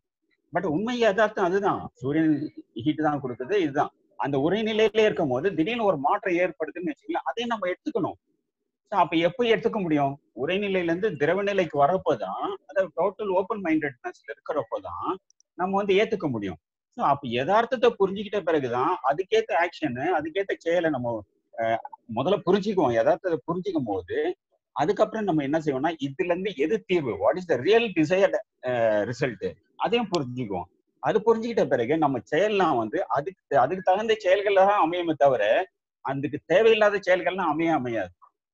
ஸோ அதனாலதான் வந்து ஐயா என்ன சொல்றாங்கன்னாக்கா மனோலய நாசம் வந்து உயர்ந்தது அப்படின்னு சொல்லி. ஸோ அதனால உங்களுக்கு கேள்வியை திரும்பி ரிப்பீட் பண்றேன். பதில் யார் பாக்குறாங்கன்னாக்கா இந்த பேஸ் இதுதான், அதுல வந்து டவுட்டே இல்லை. இந்த உலகமே வந்து ஆன்மாவின் அடிப்படையில தான் அமைஞ்சிருக்கு. நாக்குன்றதான் அது மேல போடுறப்பதான் நம்ம ஆன்மான்னு புரிஞ்சுக்கணும். So this is what I think. So அந்த பேஸ் அதுங்கிறது வந்து அதுதான் மனசு கூட, அப்பதான் மைண்டும் அதுதான். இந்த பேஸ்ங்கிறது தான் மைண்ட் கூட இல்லைங்களா? ஆமா, mind without any form, without any super sir, கரெக்ட்டா சொன்னீங்க. Without any limitations on it. Exactly இன்ஃபினிட்டின்னு கூட சொல்றாங்க. கரெக்ட்டா, அதுதான் சார். அது வந்து ஐயாவே அடிக்கடி சொல்லுவாங்க, எச்சில் படாதது அப்படின்னு சொல்லுவாங்க. ஆன்மான்றது எச்சில் படாதது. எச்சில் படாததுனாக்கா அன்டிஸ்டர்ப்டு. அதுல நம்ம அமைதியா உட்கார்ந்துக்கிறோம்னு வச்சுக்கோங்களேன். இப்போ இத ரெண்டு தவிர நம்மளுக்கு எதுவுமே தெரியல. பாடி இருக்கிறது தெரியுது, அப்புறம் ஒரு தாட் ஃப்ளோ தெரியுது, இது ரெண்டு தான் நம்மளுக்கு தெரியுது. ஸோ அதனாலதான் நான் கேட்டேன். இப்போ அந்த தாட் இல்லாத சமயம், சில சமயம் அந்த தாட் போயிடுச்சு, வந்தது போயிடுச்சு. அந்த சமயத்துல ஒரு விட்னஸ் மாத்திரம் இருக்கு. அதுதான் ஐயா வந்து என்ன சொல்லுவாங்கன்னாக்கா தியானம் சொல்லுவாங்க, யோகான்னு சொல்லுவாங்க. நீங்க கம்பல் பண்ணி எடுத்துட்டு வருவீங்க. அதான் அடிக்கடி தியானத்தால நமக்கு ஒன்றும் பிரயோஜனம் இல்லை. நம்ம தியானம்னாக்கா ஆக்சுவலா பாத்தீங்கன்னா நம்ம ஏசி ரூம்ல இருக்க மாதிரி ரொம்ப கம்ஃபர்ட்டா இருக்கும். வேற எப்படியும் நம்ம வெளியே வந்துதான் ஆகணும், வெயில ஃபேஸ் பண்ணி தான் ஆகணும். அப்ப என்ன ஆகணும், அந்த தியானம் உங்களுக்கு பர்பஸ் சர்வ் பண்ணாது. என்ன ஒண்ணுனாக்கா இது மாதிரி ஒரு தியானம் எல்லாம் முக்தி அடையறதுக்கு என்ன சொல்லுவாங்கன்னாக்கா 4 மார்க்கம் சொல்லுவாங்க. பக்தி மார்க்கம், ஞான மார்க்கம், தியான மார்க்கம், கிரியா மார்க்கம். இந்த எல்லாத்துலயுமே எண்ட் ஆஃப் த டே என்னன்னாக்கா we will be coming to an understanding. அதுதான் வந்து ஐயா என்ன சென்டர்னாக்கா, நீங்க தியானத்திலயும் டைம் வேஸ்ட் பண்ணாதீங்க, பக்திலையும் டைம் வேஸ்ட் பண்ணாதீங்க, கிரியாலையும் டைம் வேஸ்ட் பண்ணாதீங்க, ஞானத்து மூலியமா ஞானத்தை கொடுத்துடுறாங்க. அதுதான் ஐயா சொல்ற புரிதல். ஸ்ட்ரெயிட்டாவே நம்மளுக்கு அப்படியே வாழைப்பழத்தை உரிச்சு தோலை உரிச்சு அப்படியே கொடுத்துறாங்க, டைரக்டாவே. அதால தான் ஐயா வந்து என்ன சொல்றாங்கன்னா, இது ஒரு நொடி பொழுதிலேயே நான் கொஞ்ச நேரம் என்கிட்ட பேசினீங்கன்னா நான் சொல்றதை புரிஞ்சிட்டாவே உங்களுக்கு வந்து யூ கேன் கெட் லிபரேட்டட் இருக்கும். ஆமா, எனக்கு என்னன்னா அது ப்ராபப்லி தியரிட்டிக்கல் அண்டர்ஸ்டாண்டிங் மாதிரி எனக்கு வருது. ஆனா வந்து அது எக்ஸ்பீரியன்ஷியலா இல்லைன்னு தோணுது. எக்ஸ்பீரியன்ஸ் அது ஒண்ணு சார். எதுவுமே வந்து ஐயா என்ன சொல்றாங்க, இது வேணான்றாங்க. அனுபவத்துல இருந்து விடுதலை அடைறதுதான் திரவ நிலை. அனுபவத்துல இருக்கிறதேன்றது, அனுபவத்துல இருக்கிறதுன்றதே உரைநிலை. ஐயாவுடைய இதே வந்து அனுபவத்துல இருந்து வெளியே வாங்கன்னு தான் சொல்றாங்க. எந்த அனுபவமும் ஒரு இன்பமான அனுபவத்தையும் நீங்க வச்சுக்காதீங்க, துன்பமான அனுபவத்தையும் வச்சுக்காதீங்க. இதுல கூட பாத்தீங்கன்னா 4வது ரொம்ப அருமையா இருக்கும். வேண்டுதல் வேண்டாம இல்லாட்டி சேர்த்தாக்கு யாண்டும் இடம்பெயல அப்படின்னு சொல்லிட்டு வள்ளுவர் சொல்றாரு. அது பாத்தீங்கன்னாக்கா உண்மையிலே அதுல பாத்தீங்கன்னாக்கா யாண்டும் இடம்பெயல்னா துன்பம் இல்லை அப்படின்னு சொல்றாரு. எனக்கு தெரிஞ்சு துன்பம் மட்டும் இல்ல, இன்பமும் இல்ல. அங்க வேண்டுதல் வேண்டாமை சொல்றப்போ துன்பம் மட்டும் இல்ல, இன்பம் கூட இருக்காது. இன்பம்ன்றது மனசுதான் சொல்றது. எனக்கு வந்து பிரியாணி கட்சா இன்பம்ன்றது மனசுதான் சொல்லுது. எனக்கு ரசசாதம் கட்சா இன்பம் இல்லைன்றது மனசுதான் சொல்லுது. சோ அந்த வேண்டுதலும் இல்லை வேண்டாமைன்றப்போ என்ன ஆயிடுதுன்னா, துன்பமும் கிடையாது, இன்பமும் கிடையாது. we are coming to the plane. அதை வந்து அலாதின்னு சொல்லுவோம். அந்த அலாதி நிலையில இருக்குன்னா, so without any prejudice we will be performing it. பற்றற்று செயல்படுறது. அதை கூட சொல்லுவாங்க, பற்றுத்தான் பற்றினை வச்சு.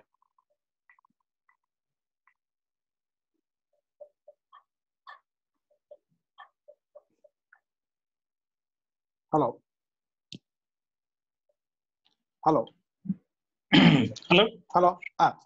Shekhar Bablal here. Sir, how are you? எப்படி இருக்கீங்க? நல்லா இருக்கேன். நீங்க எப்படி இருக்கீங்க? நல்லா இருக்கேன் சார், நல்லா இருக்கேன். ஸோ நீங்க போட்ட வியூஸுக்கு just augment your point. Okay sir. நீங்க வந்து what you are telling is that you should be able to feel by experience. ஆமா, கரெக்ட்டுங்களா? Like who is getting liberated, அந்த லிபரேஷன் வருது. இல்ல அது வந்து மெஷரே பண்ணிக்க வேண்டாம். ஓகே, என்ன பண்ணோம்னா, we are living today a life. For example, say we are working in an office nu vechukkom. Okay, if something does not go in line of our thinking or as we have planned, எங்களுக்கு கோபம் வருது. And because of that actions are there differently. நம்ம execution also is not in the right way because of this. இது நடந்துகிட்டே இருக்கு இவ்வளவு வருஷமா. Okay, now we have come to this pathன்னு வச்சுவோம். இந்த பாத்துக்கு வந்த பிறகு என்ன டிஃபரன்ஸ் நடக்கணும் நம்ம நினைக்கிறோம்னா, நடக்குது, டிஃபரண்டா திங்ஸ் ஹேப்பன். அது வந்து எப்படி வந்து டிஸ்டர்ப் ஆகும், ஆகாதுன்னு சொல்லல. என்ன, அது மினிமமா காமிச்சிட்டு சக்சஸ்ஃபுல்லா வெளியே வர்றது தான் லிபரேட்டட் கண்டிஷன்.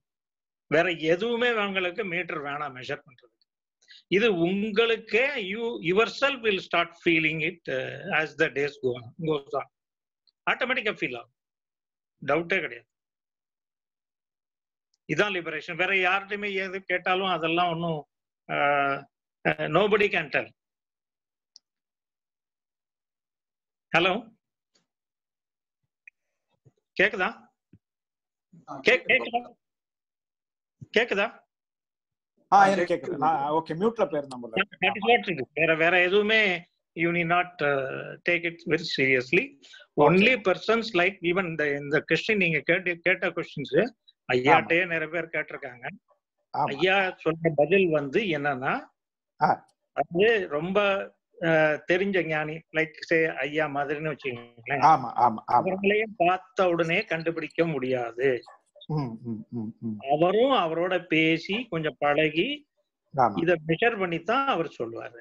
அவர் என்ன சொல்றாருன்னா, you are the judge, you know the destination. எப்படி பிஹேவ் பண்ணீங்கன்னு தெரியும், எப்படி பிஹேவ் பண்றீங்கன்னு தெரியும்.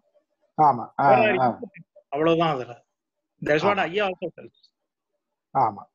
இல்ல இப்போ எனக்கு என்ன இந்த புக்ஸ் எல்லாம் படிச்சதுனால வந்த கன்ஃபியூஷன் தான் நினைக்கிறேன். ஏன்னா லிபரேஷன் வந்து நம்ம we are getting freedom from something and who is getting that freedom அப்படிங்கிறது ஒரு கன்ஃபியூஷனா இருக்கு. அதனால தான் இருக்கிறது நம்மளுக்கு தெரிஞ்சது நம்மளுக்கு ஒரு பாடி, நம்ம மைண்ட் மாத்திரம் தான் தெரியும். இந்த மைண்டோட ஃப்ளோ வந்து ஸ்டக் அப் ஆகுது, ஃப்ரீ ஆகுது, ஸ்டக் அப் ஆகுது, ஃப்ரீ ஆகுது. இது ரெண்டும் இல்லாம போற நிலைமை ஒரு நல்ல ஸ்டேஜ்னு வச்சுக்கோங்களேன், where you are not getting stuck up. So இப்போ அந்த யூங்கிறது நம்ம தெரிஞ்சுக்கணுமா, who got that stuck up and who has got removed from that stuck up. அந்த யூவை வந்து நான் வேற யாராவது இருக்கா? ஏன்னா எனக்கு தெரிஞ்சதே ரெண்டு தான். ஒண்ணு என்ன ஆயிடுதுன்னா, இந்த மாதிரி for the purpose of explanation, ஆமா they have to use some language. ஆமா கரெக்ட். ஓகே, ஆமா communication purpose-க்கு they have to use some language. They say you are struck up, you have to come out அப்படின்ன உடனே நமக்கே தெரியாம who is that you question நமக்கு form ஆயிடுச்சு. ஆமா, ஏன்னா இப்பவே ஐயா சொல்லும் போதே மனசுலயே மனசுல 4 எலிமெண்ட் இருக்கு. மனோ, புத்தி, சித்தம், அகங்காரம் சொல்லியிருக்காரு ஐயா. சோ இந்த 4 இருக்கு, இந்த 4 தான் அதுல ஒண்ணு நானா அப்படின்னு ப்ராபப்ளி அதனாலதான் கேட்டேன். ஒரு மைண்ட் தான் நம்ம வந்து இந்த மாதிரி ஐடென்டிட்டியும் கிரியேட் பண்ணி ஒரு டைட்டில் கொடுத்தோம்னா அதுல we start moving in that. Ultimately இது ஒண்ணுதான் வச்சுக்கணும். அதாவது நம்ம முன்னாடி எப்படி பெர்ஃபார்ம் பண்ணிட்டு இருந்தோம், இப்போ எப்படி பெர்ஃபார்ம் பண்றோம், அவ்வளவுதான்.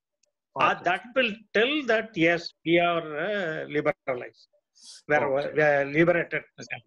எதுவுமே வேற ஏதாவது by terms if you want to measure and then get it, it will not land up anywhere.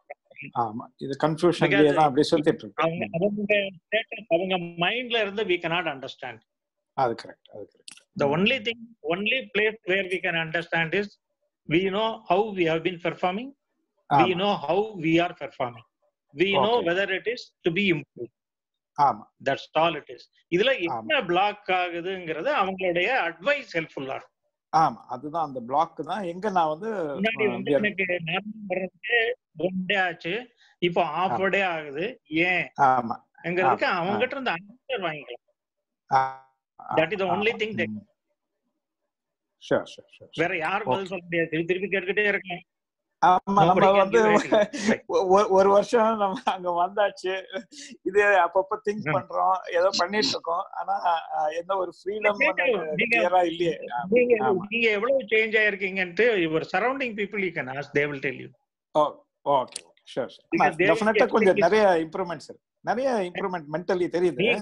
அவங்க சொல்லுவாங்க surrounding people they will, நீங்க ஃபீல் பண்றது ஒன்று இருக்கு, people around you they tell இவ்வளவு ஆயிருக்கு அப்படின்னு.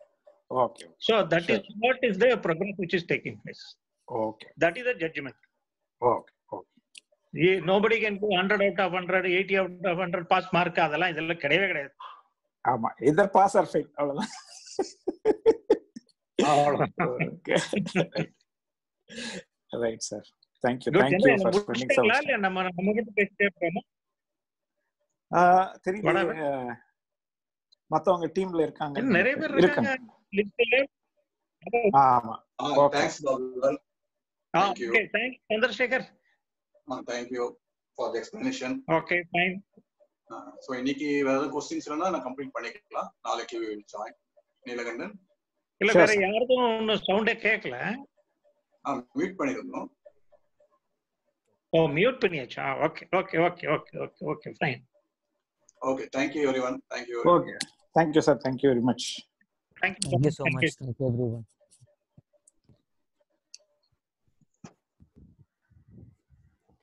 நான் மீட்டிங் எண்ட் பண்ணுறேண்ணா. ஓகே.